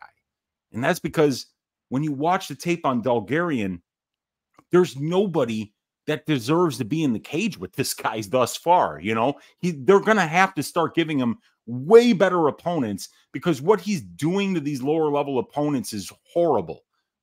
It's so one-sided. It's so dominant. But there's just so many questions. What does he look like in the second round? And the thing about wrestlers is a wrestling match is 8 minutes long, 7 minutes long in some situations, depending on whether you're in college or high school. It's a different level of conditioning, right? Going hard for 7 minutes is not the same as going hard for 15 minutes, especially when you have to blend all the disciplines, the boxing, the cage wrestling, the clinch striking, the takedowns, the ground game, the Brazilian jiu-jitsu. It all gets mixed together. I'm picking Christian Rodriguez to win the fight, but it's with very little confidence because I know how good Dulgarian is. But here's the play. This guy Dulgarian's never seen a second round. Never. How the hell is the under 2.5 rounds at -105? Are we pretending like Christian Rodriguez isn't a finisher? I think that's what's happening, Weezy. I think it's because his last couple of fights have gone the distance, and the bookies are looking at that and going, "Oh, he can't finish anybody." And you know what I mean? Like, I think he's fought two tough and durable guys, and frankly, he gave up positions where he probably could have gotten a submission. He just makes no mistakes. He is willing to take a decision instead of getting a finish if it means winning the fight. And I'm with you. I think if Isaac Dilgarian slows down, C-Rod will end him. So I think the bookies are maybe offering a little bit of a softball here on this total, because I do think we could see an under here as well. I think the people that are betting this over have it wrong, and I think it's easier to be a little bit more opinionated on the total on this fight than it is on the money line, because both of these guys are phenomenal. You can make a phenomenal argument for why Christian Rodriguez is going to win and for how Dilgarian's going to win, and both of them hold water. Both of them are sound arguments. With Rodriguez, he's more experienced. He's definitely more well-rounded. We know he's the better striker, right? If Isaac Dilgarian were to go out there and outstrike Christian Rodriguez, it would be a completely unpredictable event. Nobody's predicting that, right? We know that Rodriguez has fought the tougher dudes. I mean, come on. This guy Dilgarian was fighting 0-0 guys in NAC. Okay, his best win before he got to the UFC was Terry Britton, and that guy is not good. Before that, Ostrander, Ebrecht, Moody 0-0, Ebrecht 1-2. I think Ostrander might have been 1-0. These guys are all cans, So he got that beautiful win over Francis Marshall, a phenomenal win. But I'm going with the total, man. If this guy's never been out of round one in his entire career, if he's such a phenomenal finisher and front-loaded early in fights, I'll take that under 2.5 at -105 and be fine with it. Because if this thing gets out of the first, all bets are off. We have no idea what Dilgarian's going to look like in that situation. So instead of planting my flag on the Rodriguez money line or the Dilgarian money line, I'm planting my flag on that under. I don't mind that one bit, Weezy. I really don't. Because if Isaac Dilgarian is who he is and he keeps doing what he does, and maybe he's just too much for C-Rod at 145 pounds, yeah, he probably does what he keeps doing, right? Like, he probably gets him out of there in round 1 or 2 also. But on the flip side, if he does tire and gas, then C-Rod is going to have more than enough opportunity to get an exhausted wrestler who doesn't have an answer for being on his own back out of there in the second or the third. I like that. I don't mind violence in this spot. 2.5 could be the spot. Now, of course, with you and I agreeing on this, we're going to end up getting a Dilgarian decision. He's just going to sit on C-Rod's chest for 15 straight minutes right after we say how much value is on both the other sides of those outcomes. So everybody get ready for that, because that's probably what's coming now. It certainly could, man. But these guys are so well matched. And in my opinion, this is the highest level fight on the card. Absolutely. These guys are phenomenal. Both of them. Dilgarian, phenomenal. C-Rod, phenomenal. This is a great fight, and I am looking forward to this one more than anything else on the card. Such a fun fight, and I'm excited for C-Rod, man, because this fight will tell us if he needs to get his shit together and go back down to 135, or if he can make a home for himself at 145, because I think this will be a big difference maker for that. Does he take the Frankie Edgar approach where he's smaller and lighter and faster and the cardio pays, or does he need to have that size advantage and go down a weight class and be able to be, bully people physically the way that he did? It's going to be very interesting to watch this one play out. Yeah. 1 unit play, guys. I'm going to back my guy C-Rod because I'm ride or die with C-Rod. It's the exact same situation as Song Yadong last week. I did double down on Song, and that was a mistake. I was playing a small bet on him very intentionally, and then as the week went on, I kind of talked myself into, hey, I've got a bigger plus money number now. Why don't I double down? I shouldn't have done that. I should have kept it just kind of a 1 unit play. I'm going to do that with C-Rod this week. I love both these guys, but C-Rod is my guy of the two of them. He's my guy to watch. I've made money on him. I'm ride or die. I'm going to keep betting him until I lose. So it's a 1 unit play because it's a very dangerous spot for him. So we're going to wait until this number peaks. We'll throw 1 unit on C-Rod and then just see what happens. I'll be rooting for my boy. Next up, we've got Kennedy Nchukwu taking on Ovince St. Preux. And I thought OSP had retired, Weezy. I really thought he was already done. I thought he did retire. He retired he did. 6 years ago. He just hasn't I'm not crazy. told us yet. Okay. I'm not crazy. I was like, I swear this guy was off the freaking payroll at this point. Oh my gosh, Weezy, I hate this fight. I hate this fight so much because I once again have been the one pounding my chest and screaming from the mountaintops that Kennedy Nchukwu, Nizichukwu, I'm not sure if you'd say the Z or not. Anyway, I'm the one who's been saying that Kennedy is a beast. I'm the one who's been talking about him being awesome. And a lot of people simply have not believed in him. He went on a 3-fight tear after that split decision that he lost. And he was playable in essentially all of those spots, and nobody wanted to trust him. I mean, I called the finish over Cutelaba. I called the submission that he hit on Clark. Oh, who was that? Devin Clark. Devin Clark, thank you. Yep. Called the sub on Devin Clark when he pulled that move. I mean, everything's been turning up gravy for me here with Kennedy. But then we pumped the brakes against Dustin Jacoby because guess what? This man is chinny, Weezy. I said in every single podcast breakdown I've done for Kennedy, he is low-key chinny. He ain't low-key chinny anymore, Weezy. He is now high-key chinny. Everybody knows he's chinny. He's been dropped. He's been rocked. He's been hurt. He's been cracked so many times. We all know it now. And usually he goes full Homer Simpson, covers up, protects that jaw, and once you've got him hurt, he waits for you to kind of expose yourself, and then he turns the tables. He's very good at finding openings. He's got those long hands, those long arms. He loops around your guard with the punches, good uppercuts, long jab. Like, he knows how to use that lengthy frame really well. And then, like I mentioned, the submission game is coming along as well. He trains with Ryan Spann. He's got a sick guillotine on him after working with that guy, and he goes to work with that pretty regularly. I like everything about Kennedy except that durability and the fact that he has to come from the dead in almost every single fight, even against poor fighters who shouldn't be hurting you on the feet, like a Devin Clark. Guys like Dustin Jacoby flatline this dude, and he's a decision fighter. Like, you cannot trust the chin of this man. Minus 500 in this economy, Weezy? Like, I know OSP is dust. I know this man has been walking dead. He's been zombie for 3 years straight now.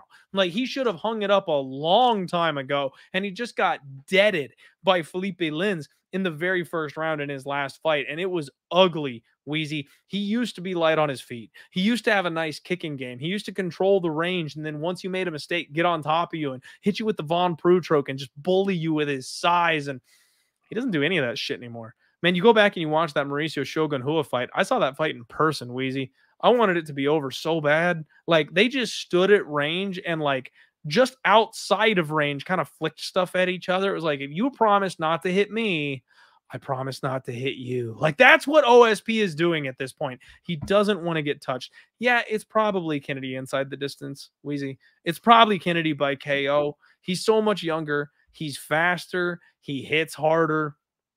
But by God, OSP just has to touch him once. Like, this is a guy who doesn't look out of place at heavyweight. I know it's been years and everyone's going to bring it up, but the John Jones fight where he took a puffed up steroided John Jones to the limit back in the day, like, he's never been a bad fighter. Yes, he's old now. Yes, he's fragile now. But Kennedy is young and fragile, and his chin is exposed, and he's been hit so many times. Mushroom calling for the OSP round 1 KO. I can't do it, but I see it. I get it. I think Kennedy's going to finish the old man, Weezy. It's a bounce back spot for him. That's what they want, obviously. They're trying to get the kid a good, notable name on his record and keep him moving in the right direction. Yeah.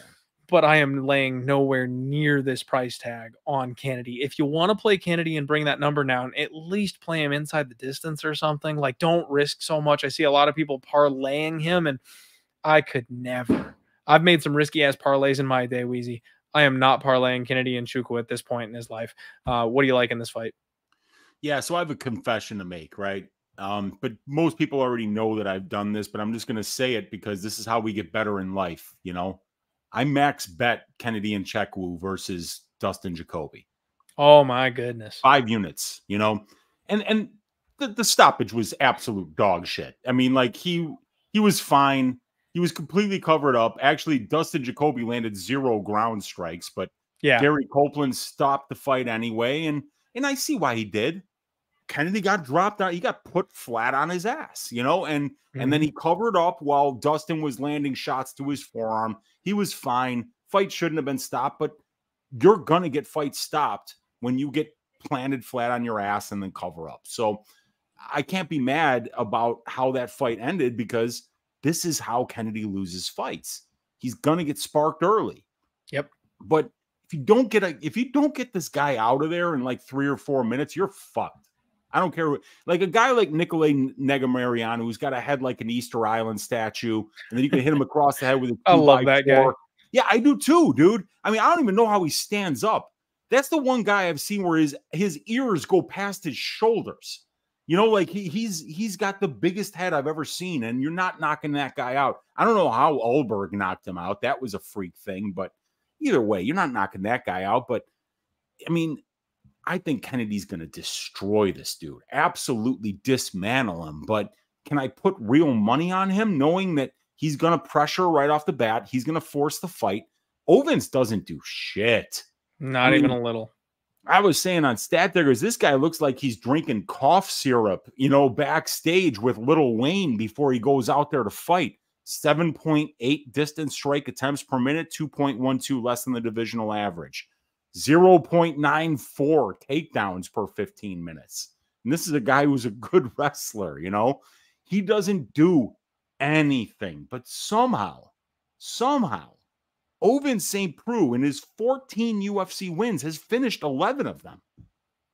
Not doing shit. He finds 3 Von Preux chokes. He knocks out guys with a straight left hand every once in a while. He just kind of waits. He finds a moment. And that's a very dangerous fighter against somebody like Kennedy and Nchekwu. You know, like that Ulberg fight, he took so much damage in the first round. He persevered through it. He won, and then he gets knocked out by a forearm to the elbow against Da Un Jung in the very next fight. When I was saying, like, that was scary. Oh my God, this guy's crazy durable. You're not getting him out of there, and he's got great conditioning. He's got great output. He's got great pressure. You know, if you don't get him out of there early, this guy's going to melt you. And those knees that he was landing against Culibao, he's throwing them like uppercuts. You know, like he can reach your chin with his knee. That's how tall he is. He's 6'3", 6'5", with an 83-inch reach. You know, he can do things that you can't teach height. You can't teach length. You can't teach having that. How does he make 205? This guy's got to walk around at 240. Like at 6'5", dude, I'm 6'3". I weigh 235 on a good day, you know, and I am not built like Kennedy and Nchekwu. This guy's 2 inches taller than me. He's and a monster. Right down to 205. I don't know how he does it, dude. I mean, like if you were to put my hand up against that guy's hand, his fingers would be up here. You know, I mean, I don't know how he makes 205. He's going to destroy this St. Preux dude. He's going to come out there looking like he drank cough syrup. He's going to be slow. He's going to be waiting to land one big shot. He probably isn't. Kennedy's going to pressure him, wear him down, and finish him, I think, beginning of second round, end of the first. Okay. Yeah, Weezy, I am absolutely with you, man. It's one of those things where I just I'm not betting. It's so hard to trust him at this number. No, he's gonna not win. at -500. He's going to win, but it's so hard to trust him at this number. All right, let's move on, though. Next up, we have got Bryan Battle taking on Ange Loosa in what should actually kind of shape up to be a real interesting fight. You know, you mentioned off the top that this is good matchmaking. This is really good matchmaking. Yeah. It doesn't sound like much, but this is a fun fight, man. Bryan Battle, Ultimate Fighter winner, 10-2. And I'll say it again, Weezy, I have no idea how he makes 170. This guy's body is built for 185 pounds. And instead of stacking muscle on it and being up there where he should be, he's instead decided to live on a diet of peas and carrots. And he sucks himself down to 170 pounds every single fight. I have no idea how. I really don't know. And it's scary because you look at him on the scales, like when he weighs in, and you can see his torso. You can see his rib cage. Like you can see the frame of his body where his skin is just sagging off of it. And you're like, that ain't right, man. Like he's so big, he should be a 185er. I don't know how he does it. The one thing I will give Bryan Battle credit for, though, he's got a badass Shinron tattoo, man. It's like all the way down his back and like wraps around his arm. And RIP Toriyama, the creator of Dragon Ball Z, died this past week. Very sad. My favorite show growing up as a kid. Still love Dragon Ball Z Abridged these days. Big sad there for me. But no answer for wrestling. Bryan Battle against Renat Fakhretdinov, man, he got taken down over and over and over again. Just can't handle these guys that can chain grapple on people. He is an opportunistic finisher. He has nasty submissions on him. He's a bit of a size bully, a lot of a size bully, actually, now that I say that. He hits very hard at 170 pounds. He's got good range control with the front kicks. I like his overall game. But because of that weight cut, man, he does actually kind of tend to be a little slow. Like, he's got to hit you with a big shot from outside. He's got to catch you with a choke when he can. Like, I was really impressed with his fight against AJ Fletcher because that fight went exactly the opposite of what absolutely everybody thought. We all thought Fletcher was going to have the grappling advantage and Bryan Battle was going to need to keep the fight standing and strike. But AJ came out and said, nah, bro, I'm flipping the tables. And he actually hurt Bryan Battle on the feet. He was the one winning the striking battle in that fight. And Battle said, okay, bet. And so he took the grappler down and somehow flipped the tables again. Like, it was a real awesome, like, high level big brain moment for Bryan Battle to find an avenue of victory where he was really struggling and almost finished in that fight. It was real fun to watch, but I got to credit him for the in-fight adjustment. That's some real high-level stuff. Battle's going to have a 3-inch reach advantage here in this spot. He's got a horrific 45% takedown defense rating, which is not good. Weezy, I like it when people are above the 70% mark. If I can count on someone's takedown defense, it's got to be 70 or higher. If you're under that 70 mark, unless there's something weird, like you fought a JSP where he got, down 12 times in the course of a fight and it ruined your numbers, that kind of thing, it's unforgivable. Ange Loosa, 10-3, 29 years old. He's fighting out of Kill Cliff FC. And this guy has a room full of killers to work with. He's in there working with Usman, Gilbert Burns, Hobo Cop. He's in there with Jason Jackson, the ass-kicking machine, Bellator champion. Like, this guy is surrounded by talent, and he's getting better. He finally broke his every other fight win thing that he was doing. He was doing win-loss alternating. And then they gave him Reese McKee, and he beat the brakes off of Reese McKee, Weezy. It was a little uncomfortable. Like, we saw what Hamzat did to Reese, and he came back, and everyone was all excited. And then Lusa was like, no, I'm going to punch him in the mouth. And he really messed that kid up again. He is short. He's extremely thick. He's got all kinds of muscle on that frame, and he blasts big, powerful punches. He's got a real powerful, stiff jab, and he attacks people like a dog on a bone. Like, he had Reese McKee's face busted up early in round 1. I think he was convinced he was going to get the round 1 finish, Weezy, because usually Ange paces himself a little bit better than that, and he really went for broke in that first round. Thankfully, Reese was a little bit too gun shy to like come after him after he needed to catch his breath for a second, and he caught a second wind and then proceeded to beat the brakes off of Reese McKee yet again. Extremely durable, 3 losses by decision, and he lost to Jack Della on Dana White's Contender Series. So that's the kind of spot where you're like, man, that guy just finished Gilbert Burns. He's in the top 5 now. Yeah. Like, that's not a bad guy to lose to on Dana White's Contender Series. I'm glad Ange Loosa found his way into the UFC because I think that's fair. You know what I mean?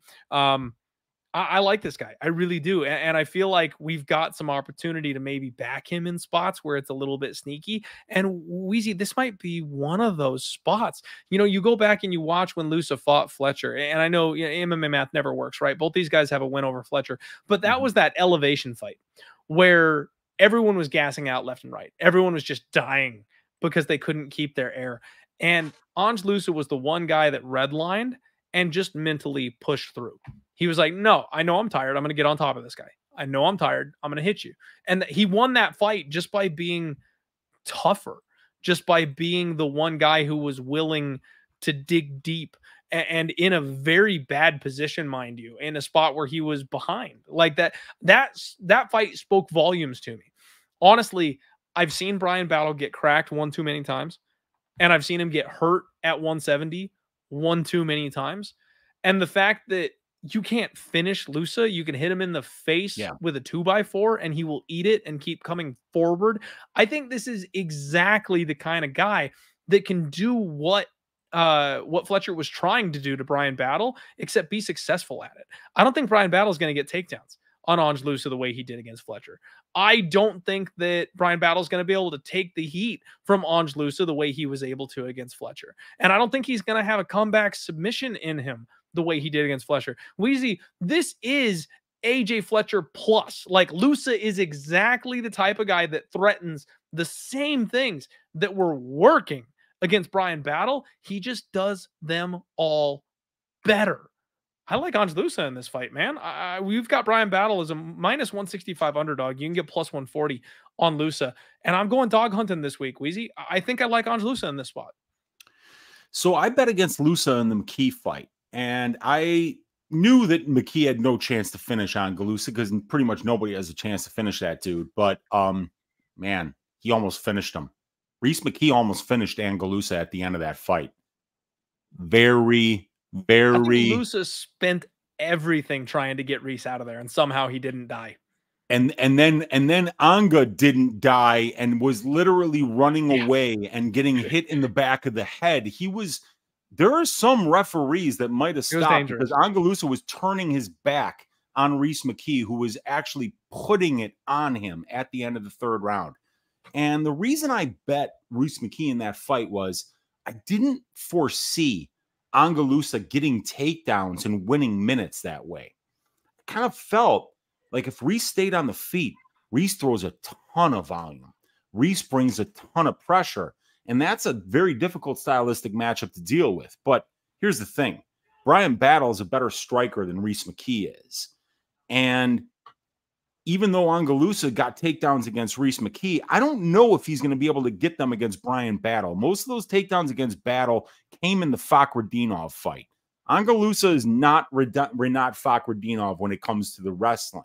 No. Here's the other thing. You talk about minute winning in the distance striking battles.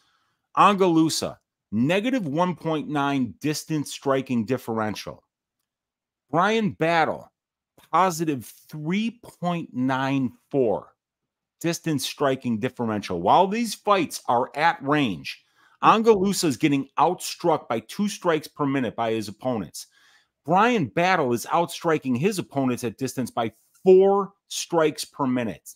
So this guy is doing an excellent job at distance striking range of winning minutes. So if Anheliger isn't taking down Bryan Battle, I don't think he's winning minutes in this fight. That's the problem here. Anheliger is not getting finished by anybody, though. I mean, that is not going to happen. This dude is next level durable. If you're getting hit with Jack Della Madalena's best shots and walking through them, Bryan Battle is probably not finishing you, okay? So I think that this fight's going to go the distance. I kind of like fight goes to decision here.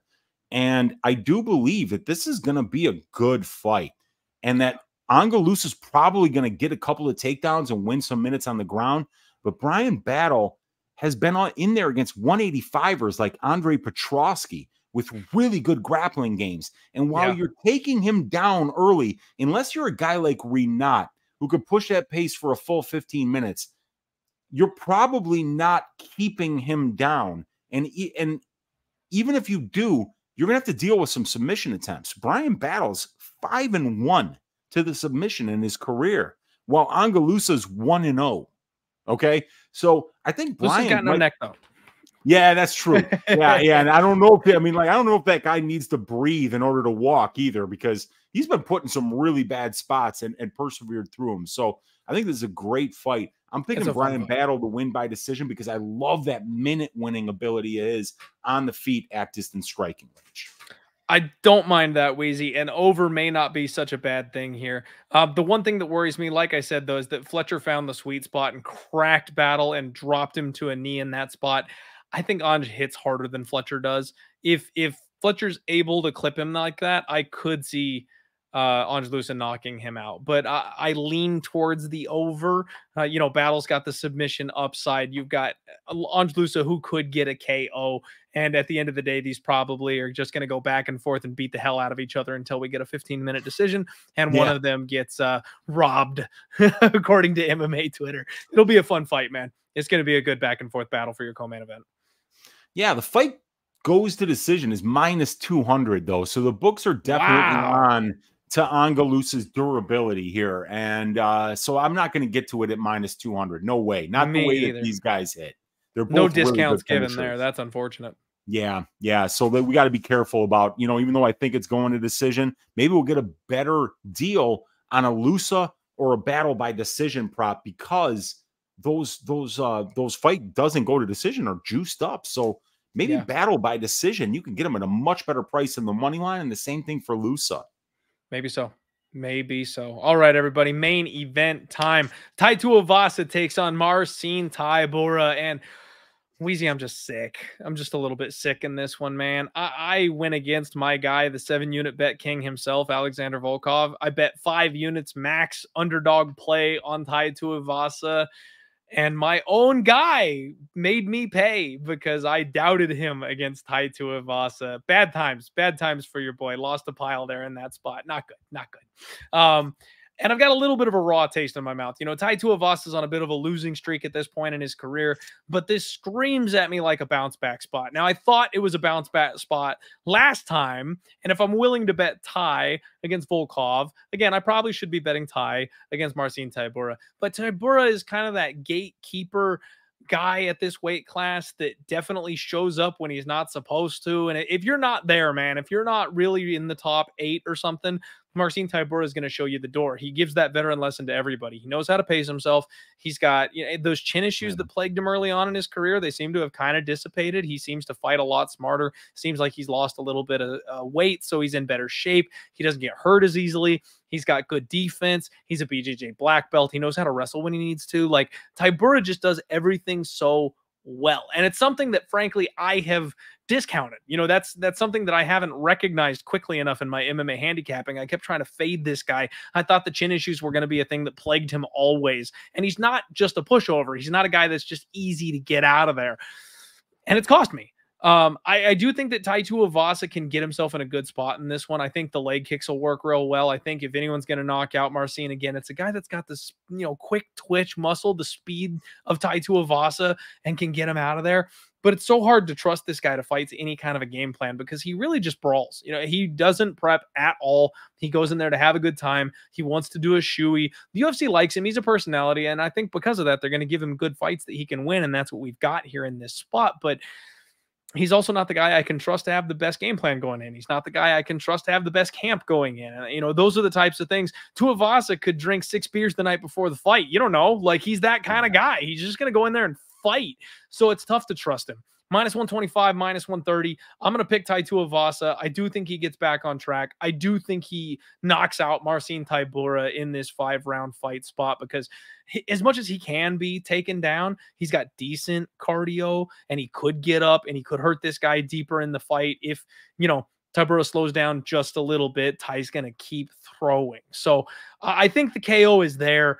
But it's not my most confident take in the world, Weezy. I would not be shocked if Marcin Tybura just kind of keeps things going and Tuivasa maybe has the win taken out of his sails now that he's made some money, now that he's got a couple of side hustles. You know, he's not the hungry guy that first got to the UFC. He might just take a couple paychecks, and that kind of scares me in this spot. I know it's a lot of narrative, but it really does worry me, the mentality of this guy coming into this fight, and that's what's kind of keeping me off him at this point. Yeah, and it's a little bit scary to bet Australian dudes fighting in the UFC. If you know anything about what that flight is like, I mean, it's a nightmare. It's an absolute nightmare. You know, I mean, flying from the United States to Australia is the worst because you're going back in time. You're not going forward in time. For some reason, when you take long flights, it's a little bit easier to go west than it is to go east. So, you know, maybe it's a little bit better for these guys, but come on, man. I mean, you see Tyson Pedro last week? That didn't look good. You know, I mean, these guys that come from Australia to fight, you know, it's not something that looks good a lot of the time. Jack got it done, but I know he got here early as well. And with this fight, you know, it's so easy to find paths to victory for both guys. I mean, obviously, Tai Tuivasa, he lands a big shot on the feet, knocks out Tybura. It's happened before. But if Tybura gets the takedowns and gets the top control and gets to a dominant position, he's going to make Tai look like an amateur on the mat, and he's done it before. Handled Romanov. Yeah, dude, his ground and pound is really good.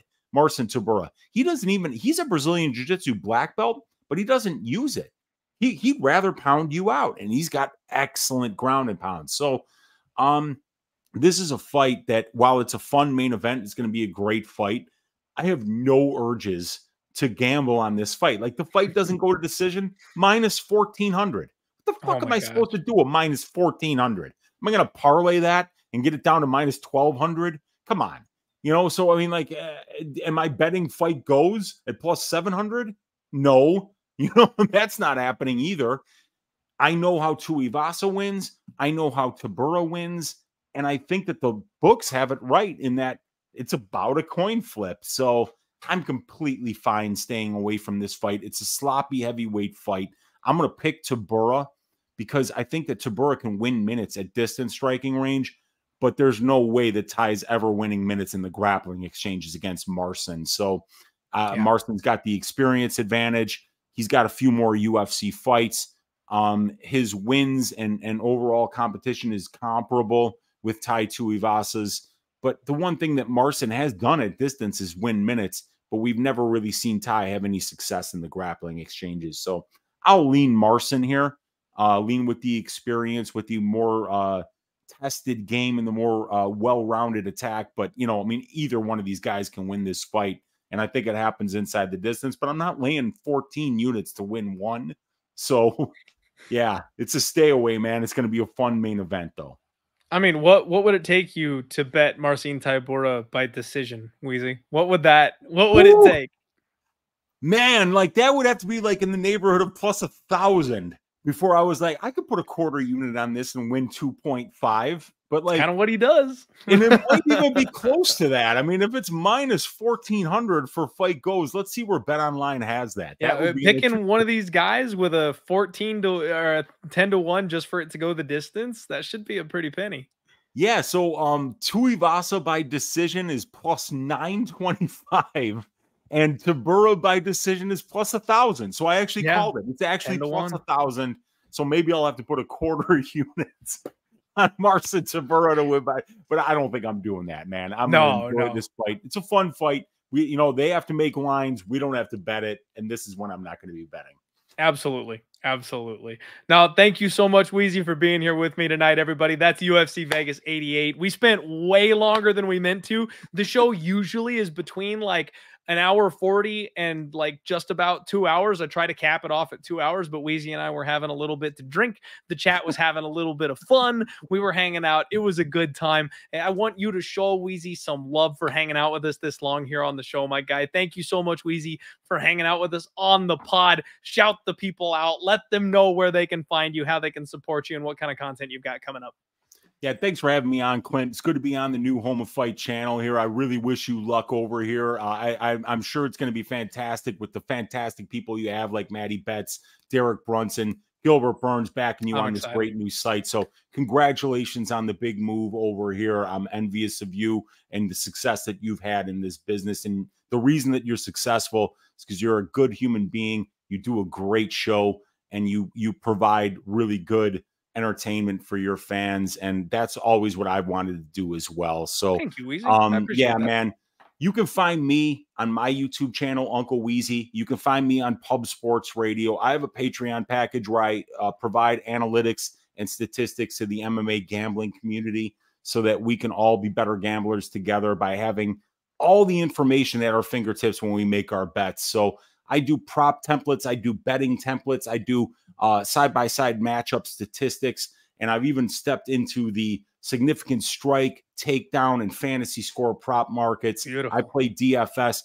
I do everything is just MMA for me. I don't bet on football. I don't bet on basketball. I don't bet on hockey. I don't bet on curling or on, any of these other niche sports, and no Danish handball. None of that stuff for me. It is all MMA. So you can find me on YouTube at my YouTube channel. You can find me on Pub Sports Radio. You can find me doing stat diggers every 6:15 on Pub Sports with my guy DFS by the numbers. I'm looking forward to these fights, and I hope that we all stack cash tickets like flapjacks on UFC Vegas 88, Clint. Hell yeah, Weezy. We're going to make some money this week. Again, thank you so much for coming on the show, everybody. Thank you all for being here. Thanks for getting us that 100 likes so we could do some extra shots there for you guys. We'll be back this week for the Total Takedown Thursday, the Undefeated Post Weigh-In Show Friday. And You guys, I'm just having fun. I'm having a good time. We're swinging from the rafters a little more than I would like, so we're gonna try and put a little bit of a lid on it, get some winning mojo here going. I think we got a couple of good cards coming up, and UFC 300 is right around the corner. Try not to blow your bankroll before we get to that point, because there's going to be some opportunities coming down the pipe. And then one more thing, I want to let you guys know, those of you who entered in the Bet Openly Gauntlet with me on Twitter this couple weeks ago, we did a 6-week betting challenge with $600 in giveaway prizes with our sponsor, Bet Openly. They gave away $600 for you guys to play a little stupid game with me on Twitter. We're going to run it back. Starting at UFC 300, we're going to do the Gauntlet 2. So if you guys want an opportunity at big prizes with a fun contest that we're going to run for free, all you got to do is sign up and put $50 on Bet Openly. It's a $50 bankroll challenge. So it's not even an entry fee. It's a bankroll challenge. So there's a chance you can come out of there smelling like roses. A couple people made a few $100 just with their betting, and then also won prize money when they got in those top 3 slots. So we're going to do that again. Big shout out to our guy Gino for letting us do those kind of cool contests with big cash prizes for people. So make sure you get on Bet Openly, get signed up. I'll put the link in the description below. Please join the Discord. Join us here at the Home of Fight. And if you're still with me, I need my diehards. I need my people, especially my audio people. We're going to start uploading the audio version of the podcast to the Home of Fight Spotify. Now, I'm going to keep putting it on the Die Hard channel for you guys. I'm not going to mess you up. I know that's where you go. It's already set up. It's easy peasy, but it's going to help me out a ton if the Home of Fight sees the love from the Die Hard community here. If you guys can subscribe to the Home of Fight Spotify for me, and then just turn those little downloads on. I know you're going to get the podcast twice in your feed. You can just delete one of them. It's not going to hurt you. It takes 2 seconds. It's free.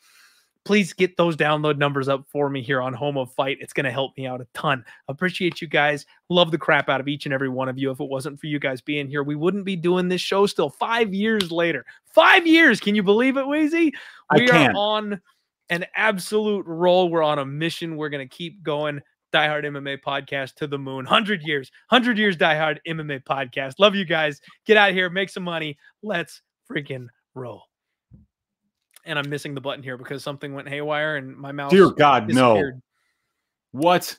You can't see the mouse cursor, Weezy. So like I'm trying to click the end stream button, and I'm like, I'm just like trying to wiggle to where I see like an area of my screen light up because I can't. Okay, wait a sec. I'm close. I'm close. There it goes. Almost. There we go. Got it. Got it. Thank you guys.